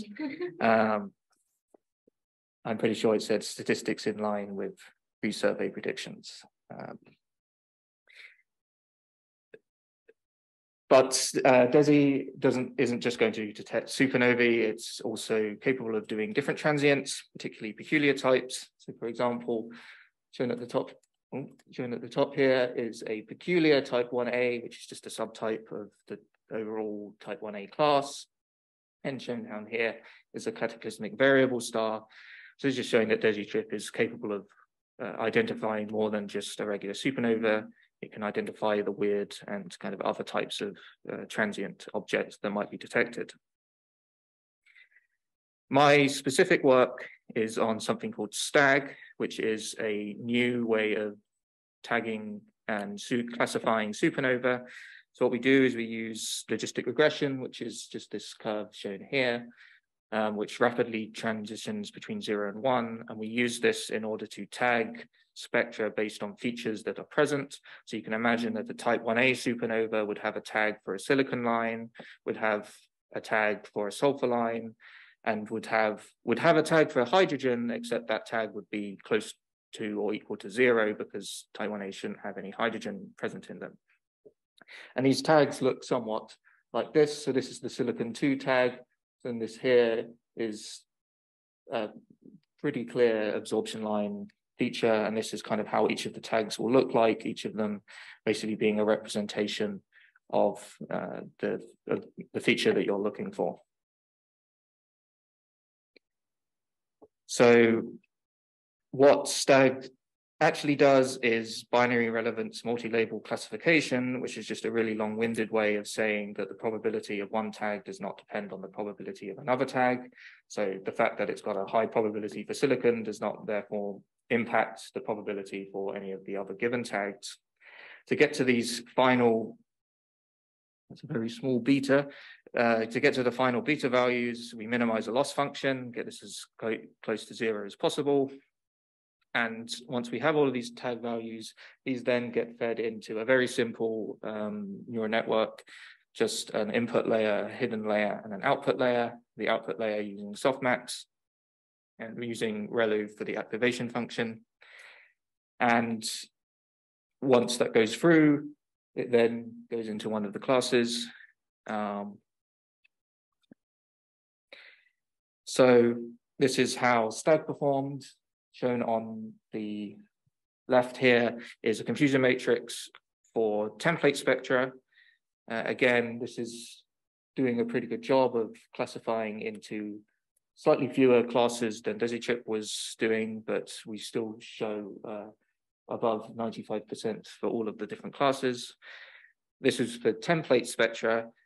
Template spectra is kind of perfect in a sense and very different to real data. So we wanted to test it out on real data as well. So we tested it on OSDES, which is the Australian Dark Energy Survey.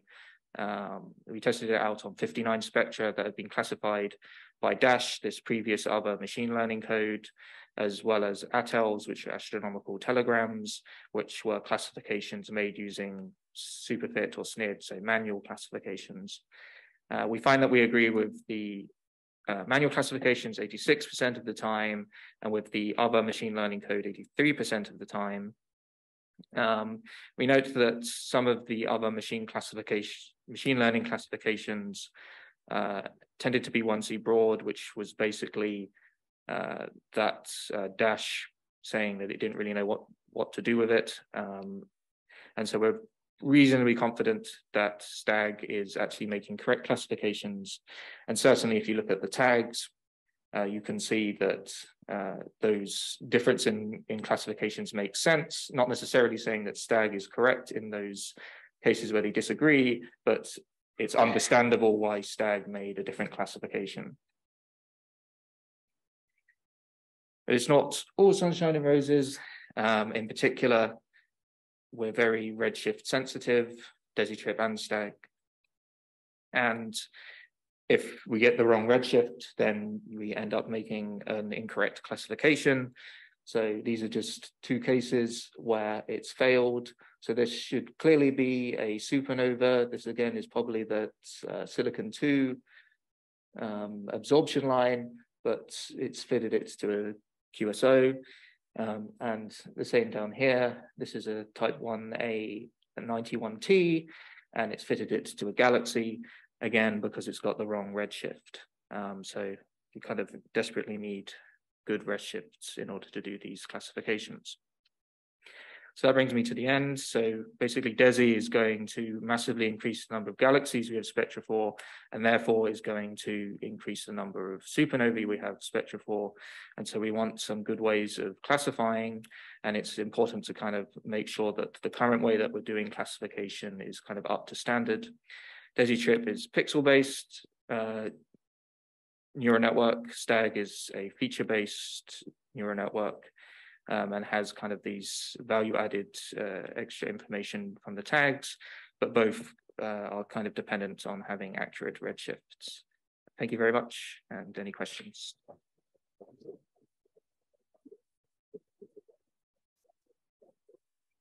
Very good.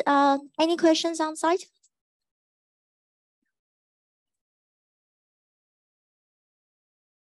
Thank you for the talk. This is very interesting. Just a comment. I work with supernova, but light curves, and we always come to the for us, like spectra is 100% sure every time. So what you're telling me is that you also have a whole bunch of process to make sure how confident you are. And okay, this is scary for me. But the other thing, my real question is, how much does your results depend on the epoch of the supernova that you took the spectra? Or do you have like many spectra for the same object? So for DESI trip has a lot of samples for different types of supernova at different epochs. And the same for when we were doing STAG on the template spectra, there was variety of epochs. I would say that the problem, especially with STAG at the moment, is that it doesn't have any age information. And so whilst you could see that something had changed, if you looked at the values of the tags, you could see that a line had weakened or had strengthened. That is a drawback at the moment, that we don't have age information. Let's thanks William again. That concludes the morning session. Yeah, thank you.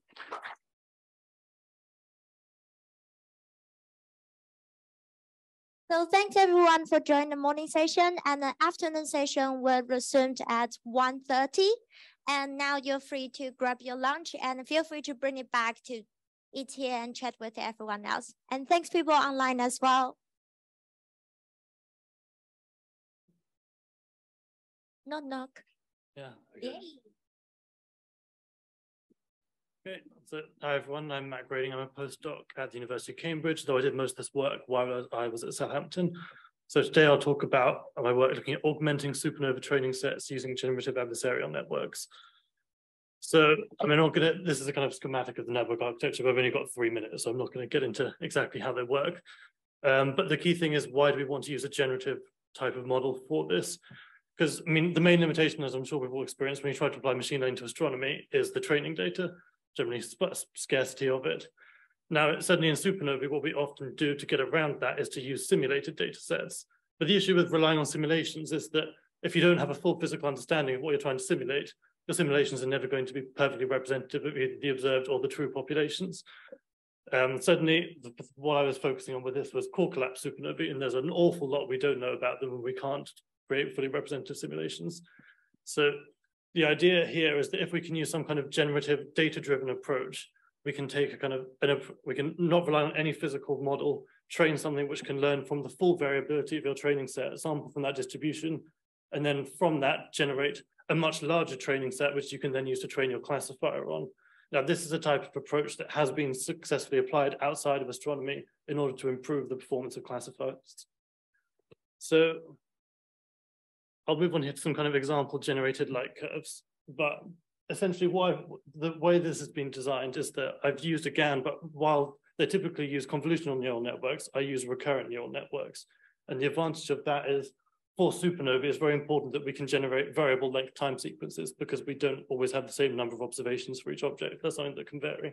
So by using this, we're able to generate kind of multi-band photometry with non-simultaneous observations for variable length time sequences. So this was just an example model trained on type 2 supernova light curves, getting some of the kind of characteristic shapes there.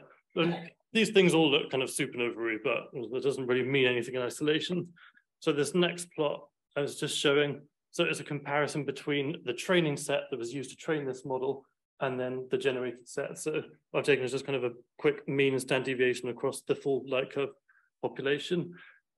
When you look at that, we can see that in general, this approach is learning to produce a realistic light curves and also encompassing pretty well the full variability that we're seeing in that training set. Now, what this is telling us is that this approach, can be used to generate physically realistic light curves and therefore can be used in this approach. So this is basically where the work has got to at this stage. Next step is then to actually use one of these generated data sets to train a classifier and compare performance to what's been done before. So I will leave you with my conclusions, and thanks very much.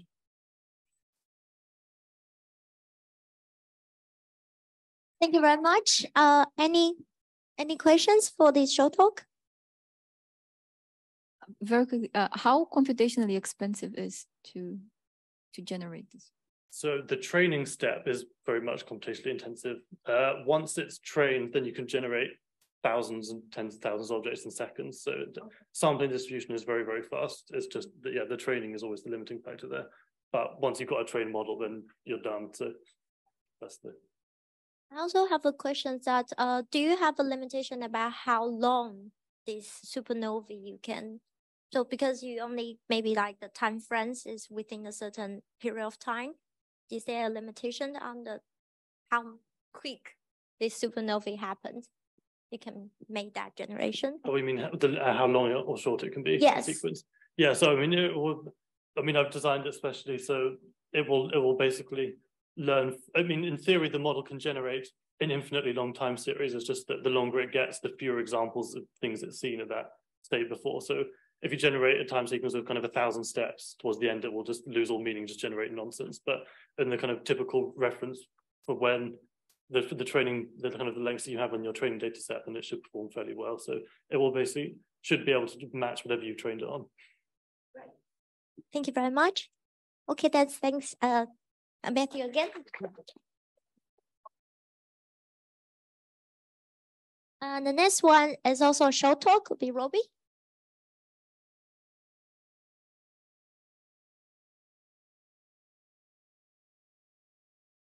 Okay.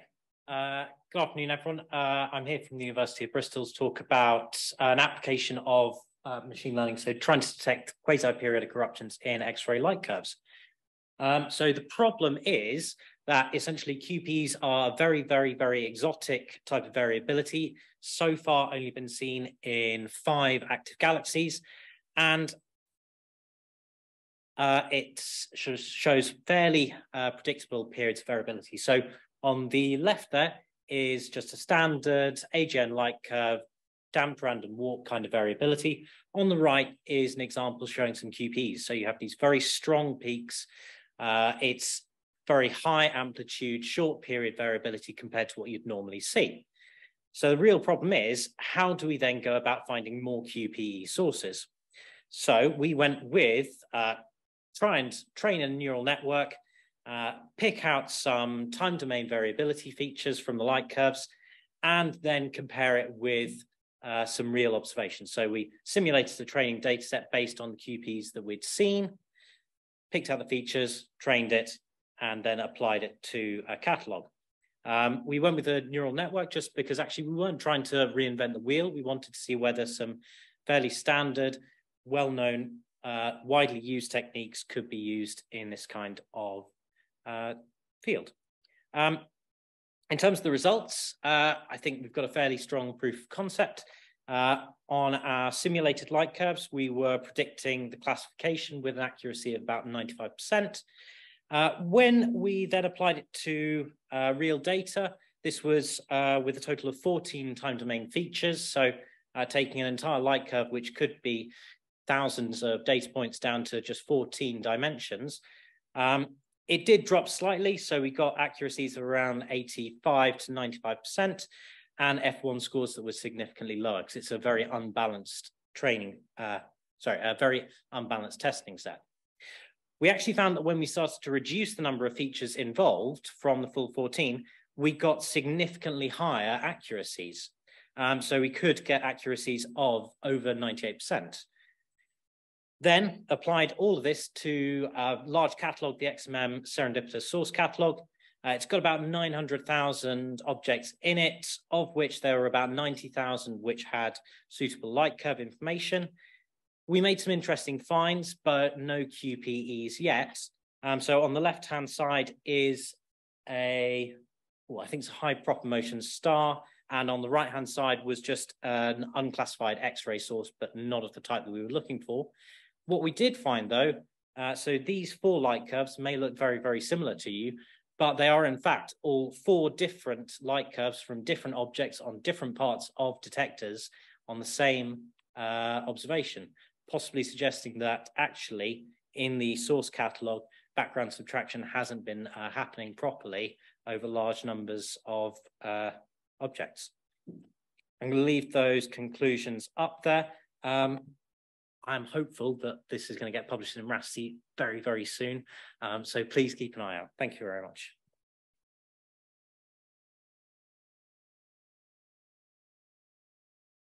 Thank you very much. Any questions on the room?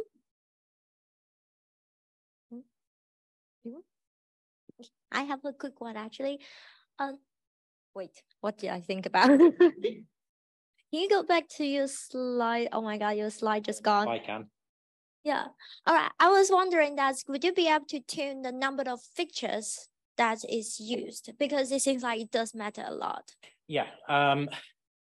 So with neural network, obviously it's not quite so easy. So actually, when we were looking at the numbers of features, we ran every single possible combination of features that we could go through, starting from 1 feature or 13 features, and sort of going from the outer edges to say, actually, if we take them out or add them in, does it make it better or worse?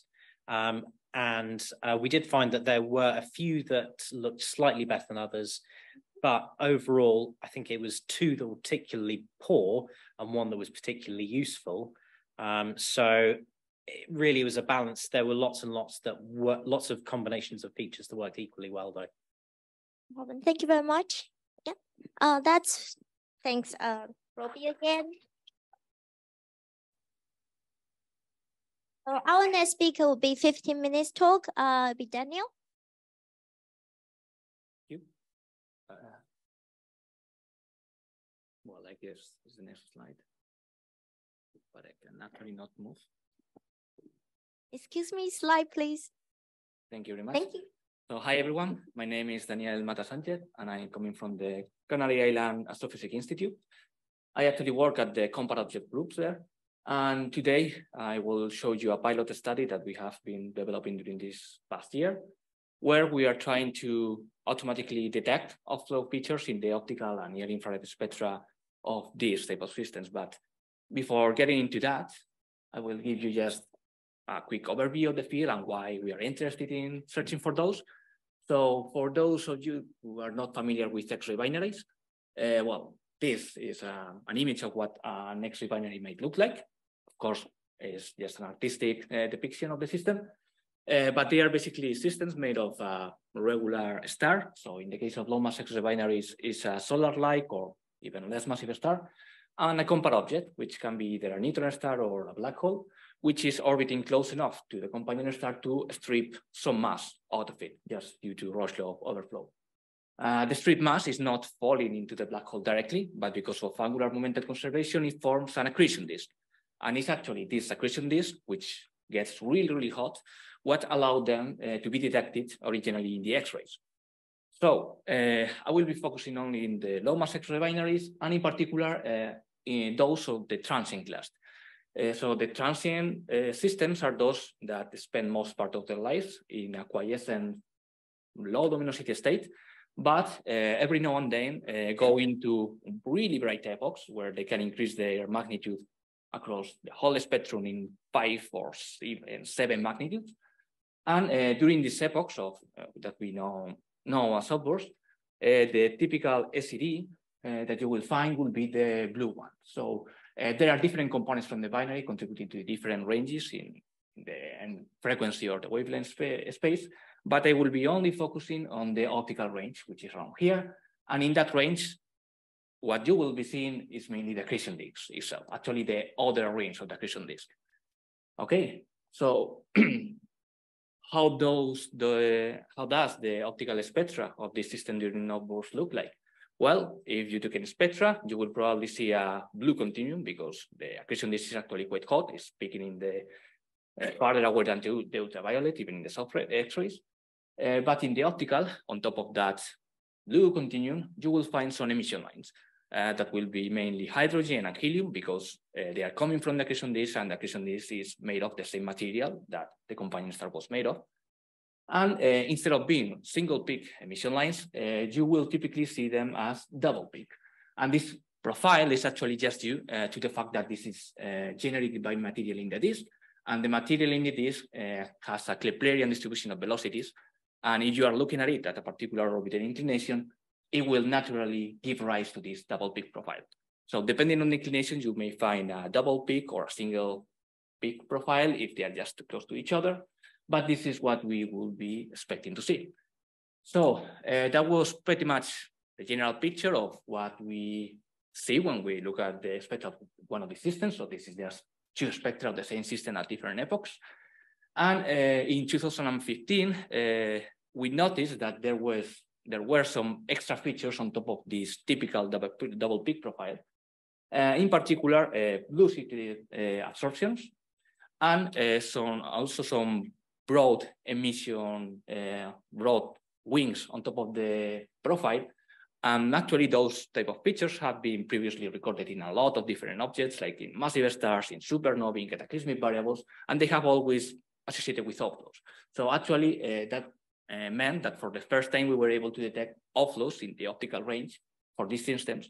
And since that point onwards, every time a new outburst of one of these systems occurred, we look at it and try to find those particular features. And actually, I can tell you that in pretty much 90% of the systems that we have looked at since then, we have found them. So it's actually a feature that it was always there, but it was not previously detected because they may be sometimes a bit shallow, so you need a large signal to noise, and also because they are quite short-lived. So they can be there for only 20 minutes or even less, and then they disappear.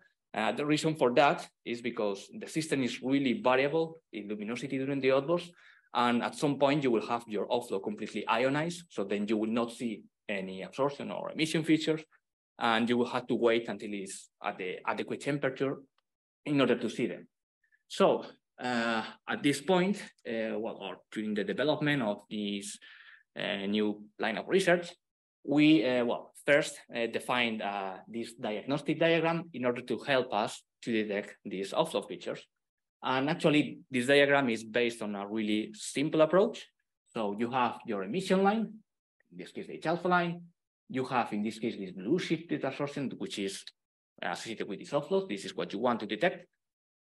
So what you will do is to fit with a single Gaussian, the emission line. And because this line can sometimes be either single peak or double peak, you will mask the center of the line. So you will be only looking at the wings and subtracting that Gaussian from the actual profile in order to get this residual, which is pretty much telling you if it is a negative residual on the blue, that means that you have a blue shifted absorption. If it is positive in the red, that means that you have an excess in emission there. And by doing that, for each one of these spectra, you can put them in this diagram.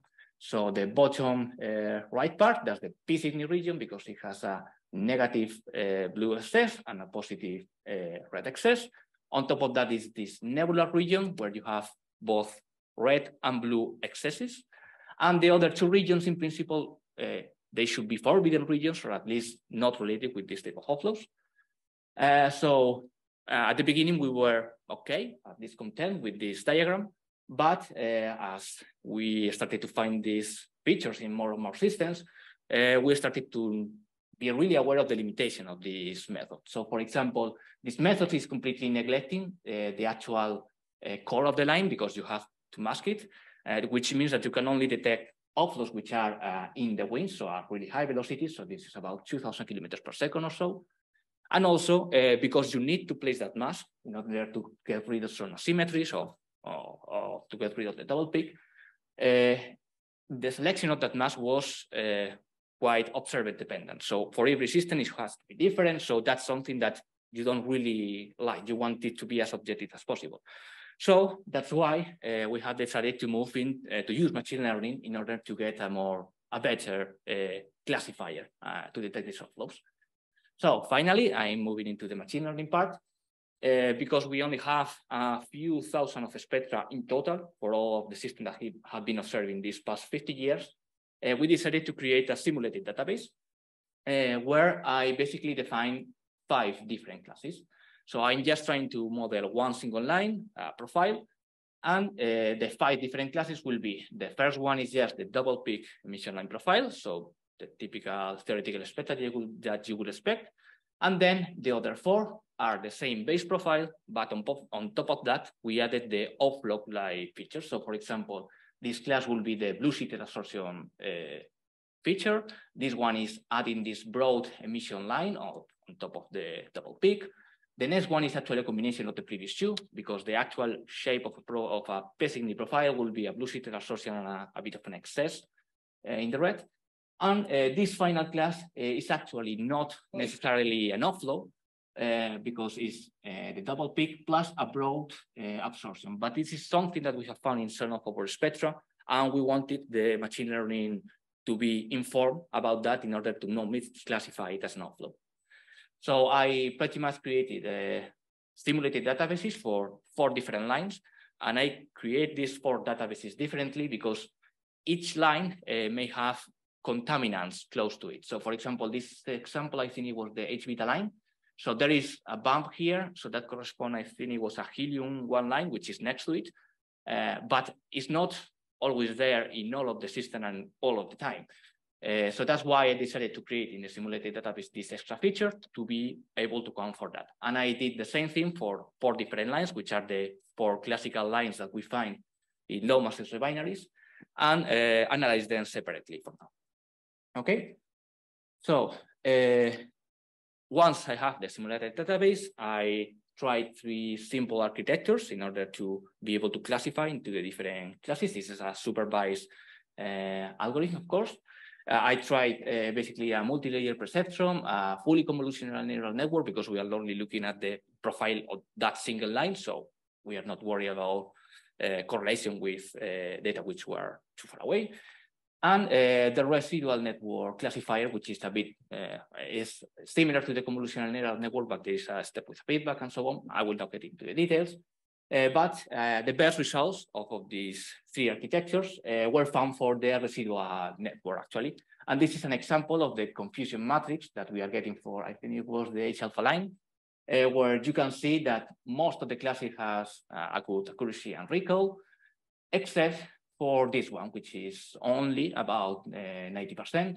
But actually, this class is the combined class that, if you remember from my previous slide, is actually a combination of the wing and the blue absorption class, so both feature put together.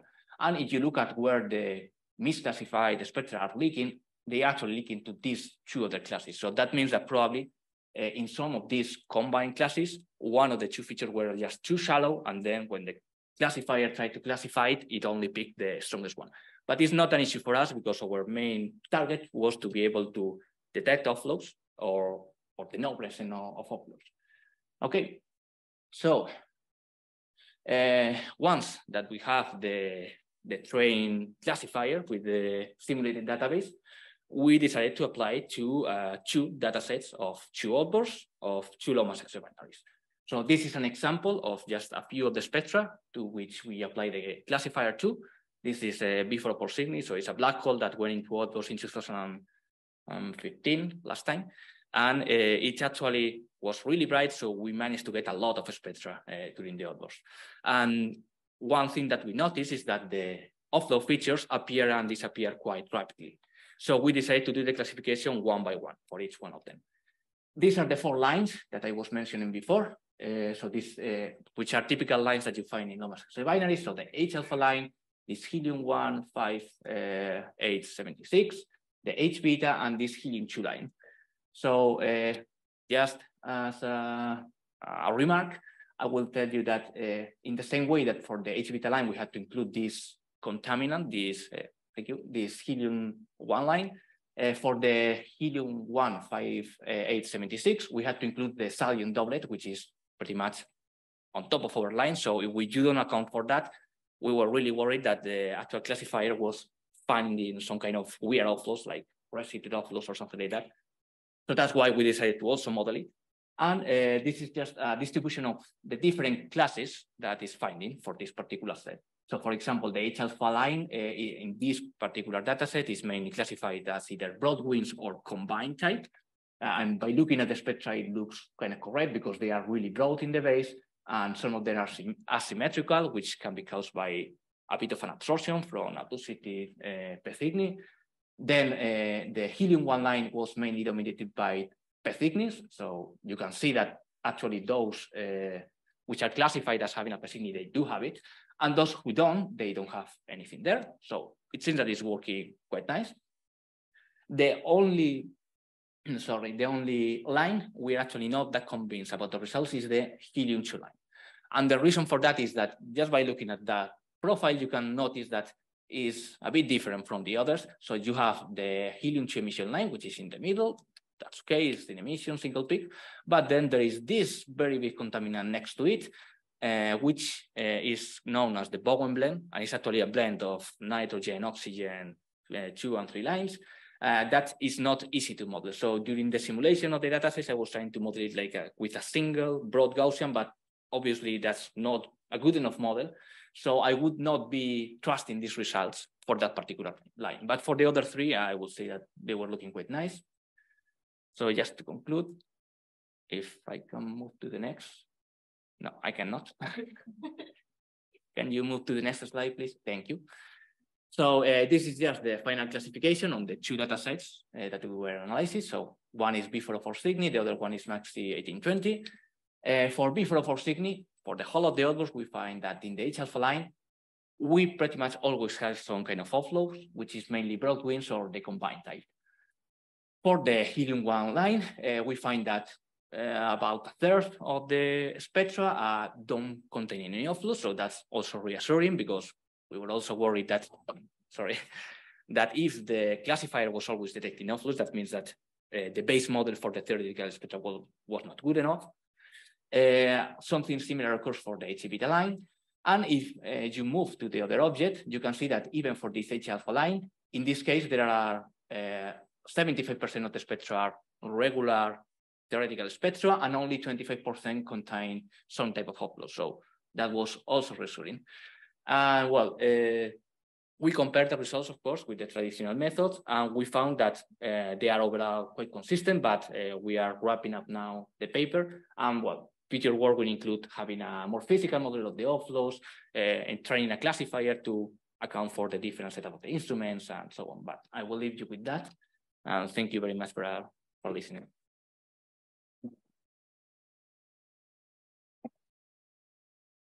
One quick questions.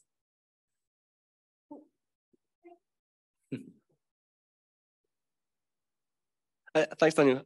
So I was curious. I saw in some of your earlier slides that the like depth of some of the P-Cygni profiles changed over the course of a system over a few days, kind of thing. Is that kind of evolution of the profiles of an individual line or species? Is that something you take into account in your training?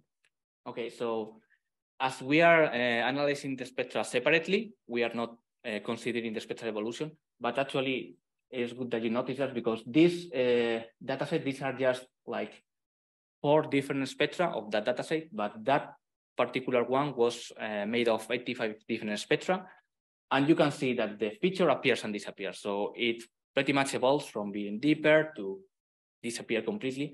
The reason for that is that the offload that you have in the equation disk, it may be always there, but because the central engine is varying in luminosity by a lot, it can ionize completely the wind, and then you will not see it, or will see it as a different type of feature. So yeah, for now, we are considering they are independent spectra. We are not trying to trace for the evolution. It was only like this pilot study to be, to at least prove that we can actually detect them in a more robust way than with the traditional method.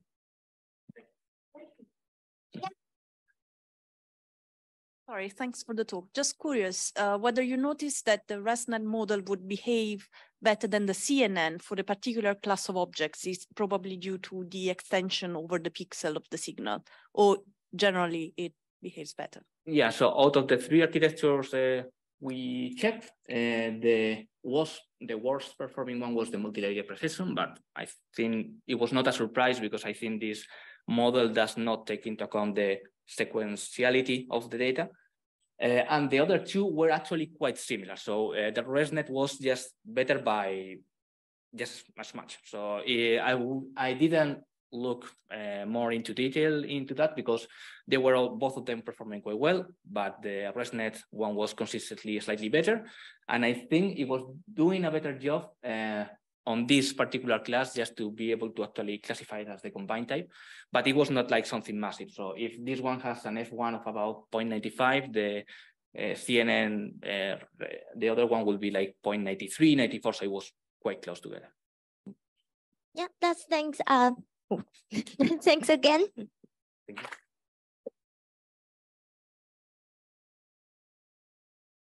So we will have a 2 short talk online. John, can you hear me? Yes. Yeah, we can hear you as well. And please share your screen. And okay. Can you see my screen? Not yet. It's a while. I think they are sorting. We can see online. Yeah, now we can see it. Just carry on. Okay, can you see? Yes. Okay. Yeah, feel free to start. Okay, hi everybody. I am John Suarez, a PhD candidate from the University of Los Andes in Bogotá, Colombia. So today I will introduce this project, assessing DESI spectra with unsupervised machine learning. So the motivation behind this project is to identify detection or to detect instrumental errors in the DESI experiment. So we propose a tool based on unsupervised machine learning to identify these instrumental errors. So the results of this project is to add this method to the reduction pipeline of the DESI experiment to assess the quality of the data, and also that could be included in future spectroscopic surveys. So this is the process to acquire a spectrum in DESI. First make the observation, then make some corrections and calibrations using an spectroscopic reduction pipeline. And finally, we get the calibrated spectrum. This spectrum has a size of around 2,000 points in each spectral band and around 7,000 points in the concatenated spectra. So during this process, some instrumental errors or reduction errors could be appear that could be identified like outliers. So our outlier detection-based method followed the next steps. First, we project the high-dimensional data that include multiple observations by night into a two-dimensional space using a dimensionality reduction algorithm. Then we use this projection, this two-dimensional space, to find the outliers using a group finder algorithm. Finally, we inspect visually the features that define these outliers. So we use the UMAP algorithm, the Uniform Manifold Approximation and Projection algorithm, that is an unsupervised machine learning algorithm that works with a nonlinear dimensionality reduction that is used for visualization and outlier detection. In this image, we have a set of images of hand-graded numbers with 64 dimensions that is projected using the UMAP algorithm in a two-dimensional space where similar numbers are located in closer regions. So also in this projection, we can identify some outliers, like the example, that are numbers 1 that are at normal number 1. So also we can use this UMAP algorithm to project the observations, the spectra from one observation night in a two-dimensional space to make this two-dimensional projection. Then using the friend of friends algorithm, that is our group finder group finder algorithm, sorry, we can identify some abnormal objects or some islands like this one, this example, where we inspect the spectrum from the objects that belongs to this island. We can identify some large negative flux, some spectra with large negative flux. We report this to the collaboration and we can identify that this feature correspond to a defect in the CCD. Also, we in the collaboration identified this spectrum with this particular shape. Also, with our method, we can identify these errors in the reduced space, in the two-dimensional space using UMAP and friend of friends. And this error or this instrumental error corresponds to contamination. Finally, we evaluate our method in terms of the use of memory and the time required to identify these outliers. And the memory used by one observation night and the time is cheap and faster. So finally, we can conclude that our method works to identify instrumental errors in DESI. Also, this method is cheap and fast and could be included in future spectroscopic surveys. Thank you.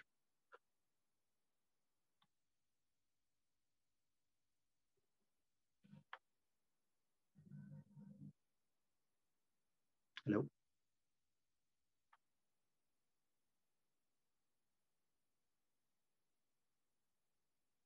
Hello.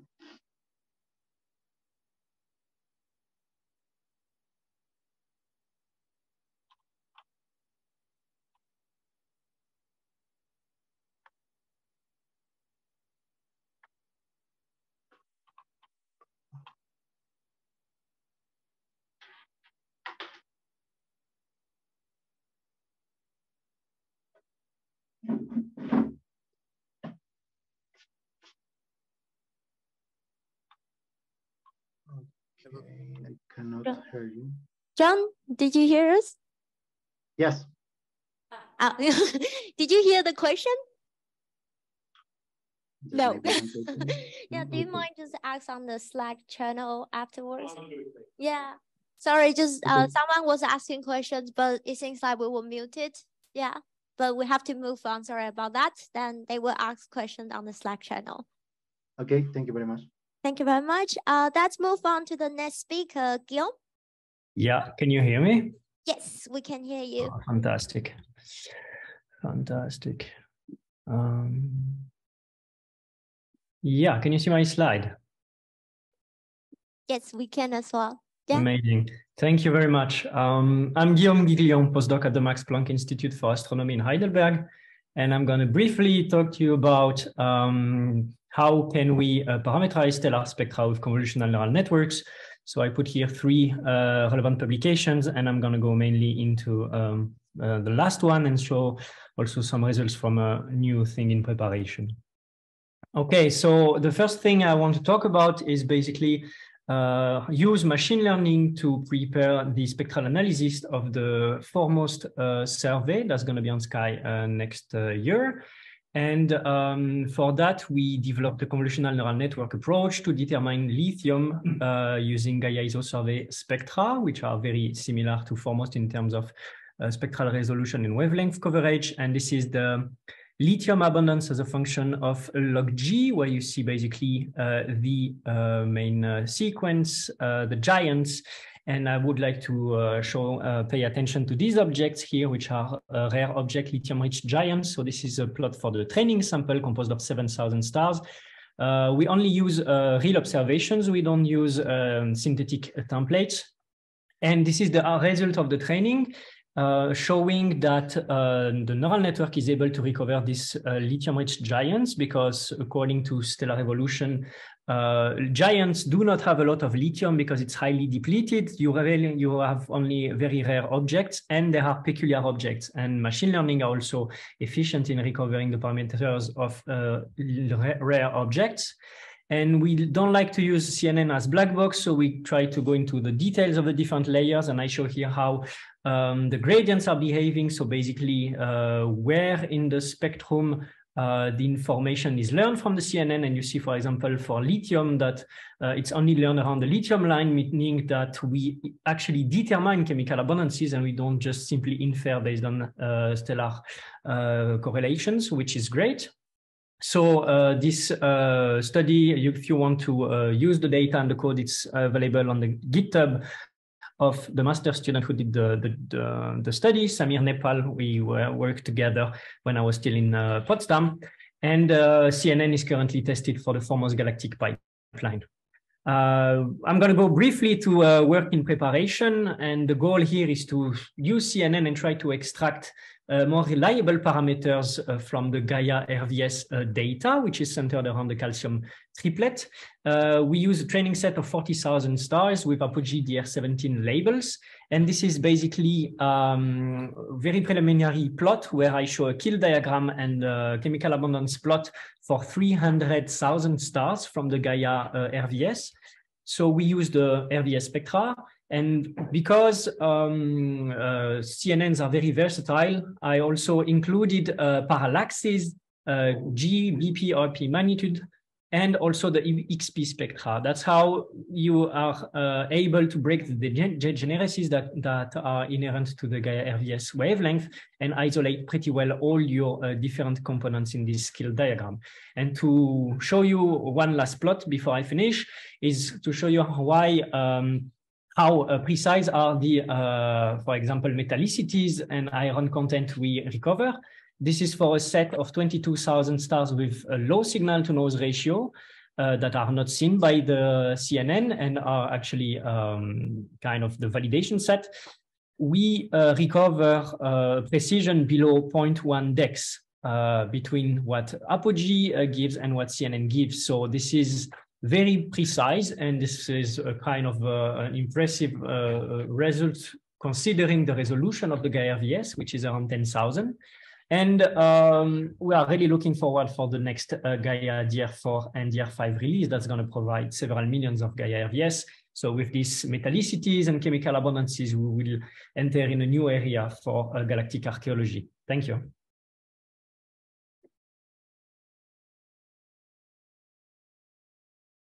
Thank you very much. Any quick question? If not, if you have any question, can please just ask on the Slack channel. And if not, that's thanks the speakers again. Thank you. Yes, Inertia, are you there? Yes. Yes, can you hear me? Yes, we can hear you. And can you share your screen, please? Yep. There you go. Okay, so can you see my screen? Yes, we can see your screen. Excellent. Yeah. Okay, so so thanks for the opportunity of giving a talk here. I just, in this very brief flash talk, I wanted to draw your attention to an important concept that applies not only to machine learning methods, but anywhere else when you're trying to extract information from galaxy spectra. So the main idea is that when we're trying to understand the stellar populations in a galaxy, you know that we take the spectra and then we try to extract all sorts of observables, such as the star formation history, the chemical enrichment history. And then the traditional way of solving for this is comparing model fitting using stellar population synthesis models. You can also go towards a multivariate analysis, blind source separation, or as this is the focus of this meeting, machine learning. All these methods, no matter what, ultimately depend on the information content of the spectra. And the way to tackle this would be via the definition of entropy. So in order to get entropy, we can consider an alternative way of describing a spectrum. So a spectrum can be traditionally considered as a wavelength-dependent function. Basically, that gives you the flux, the amount of energy per unit time at a given wavelength. You can also consider the spectrum as an abstract point in a highly dimensional, multi-dimensional space. So this is the analysis of multivariate analysis, PCA, ICA, factor analysis, etc. But the approach that concerns us would be, think of the spectrum as a photon counting experiment. Basically, you're measuring one photon at a time, and then you're determining the probability that that photon has a given wavelength. So in that case, we can go from basically a flux to a probability distribution, and automatically this allows us to define, an entropy. This entropy is defined for the whole spectrum, but the way we do it is we actually break this in smaller pieces so we can come up with a so-called entropy spectrum. This talk, of course, is very brief. I cannot give enough details, but you can have a look at this paper recently published in Rusty, where you can see all the details there. Just a comparison between models, as you can see here on the left, and real data from Sloan. So first of all, it doesn't come as a surprise that there is very good, they match quite well as expected, because these are coming from stellar atmospheres, and we know galaxies are made up of stars. So the spectrum is actually coming from stars. You also have the diffuse emission from the gas in blue.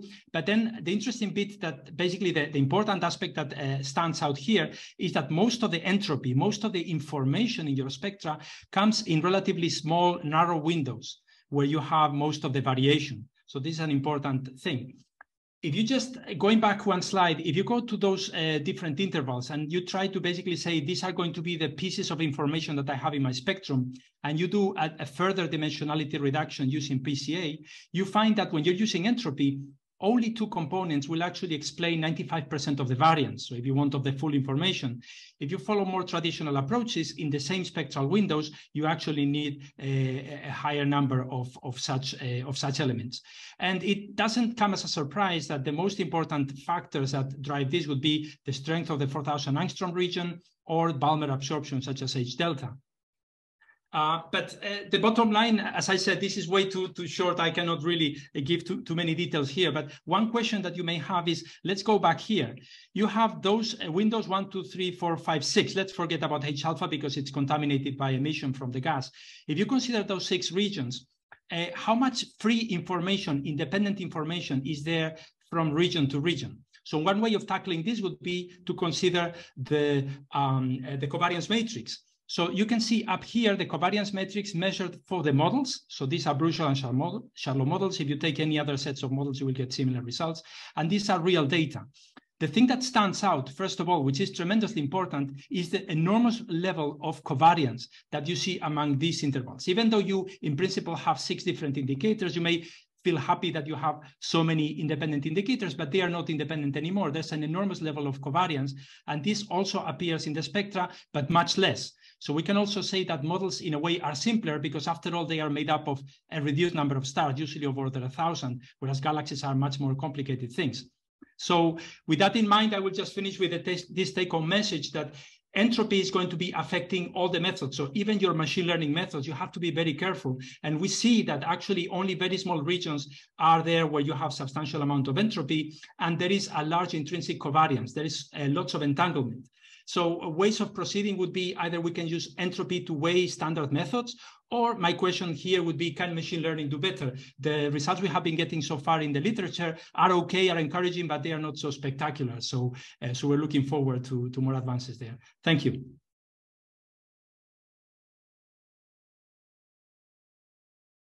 Thank you very much. Any questions here? If not, let's thank the speakers again, and also feel free to talk on Slack. Yeah. Okay. Thank you. Thank you very much. Yeah. So unfortunately, because we have two speakers who are ill, so we can't.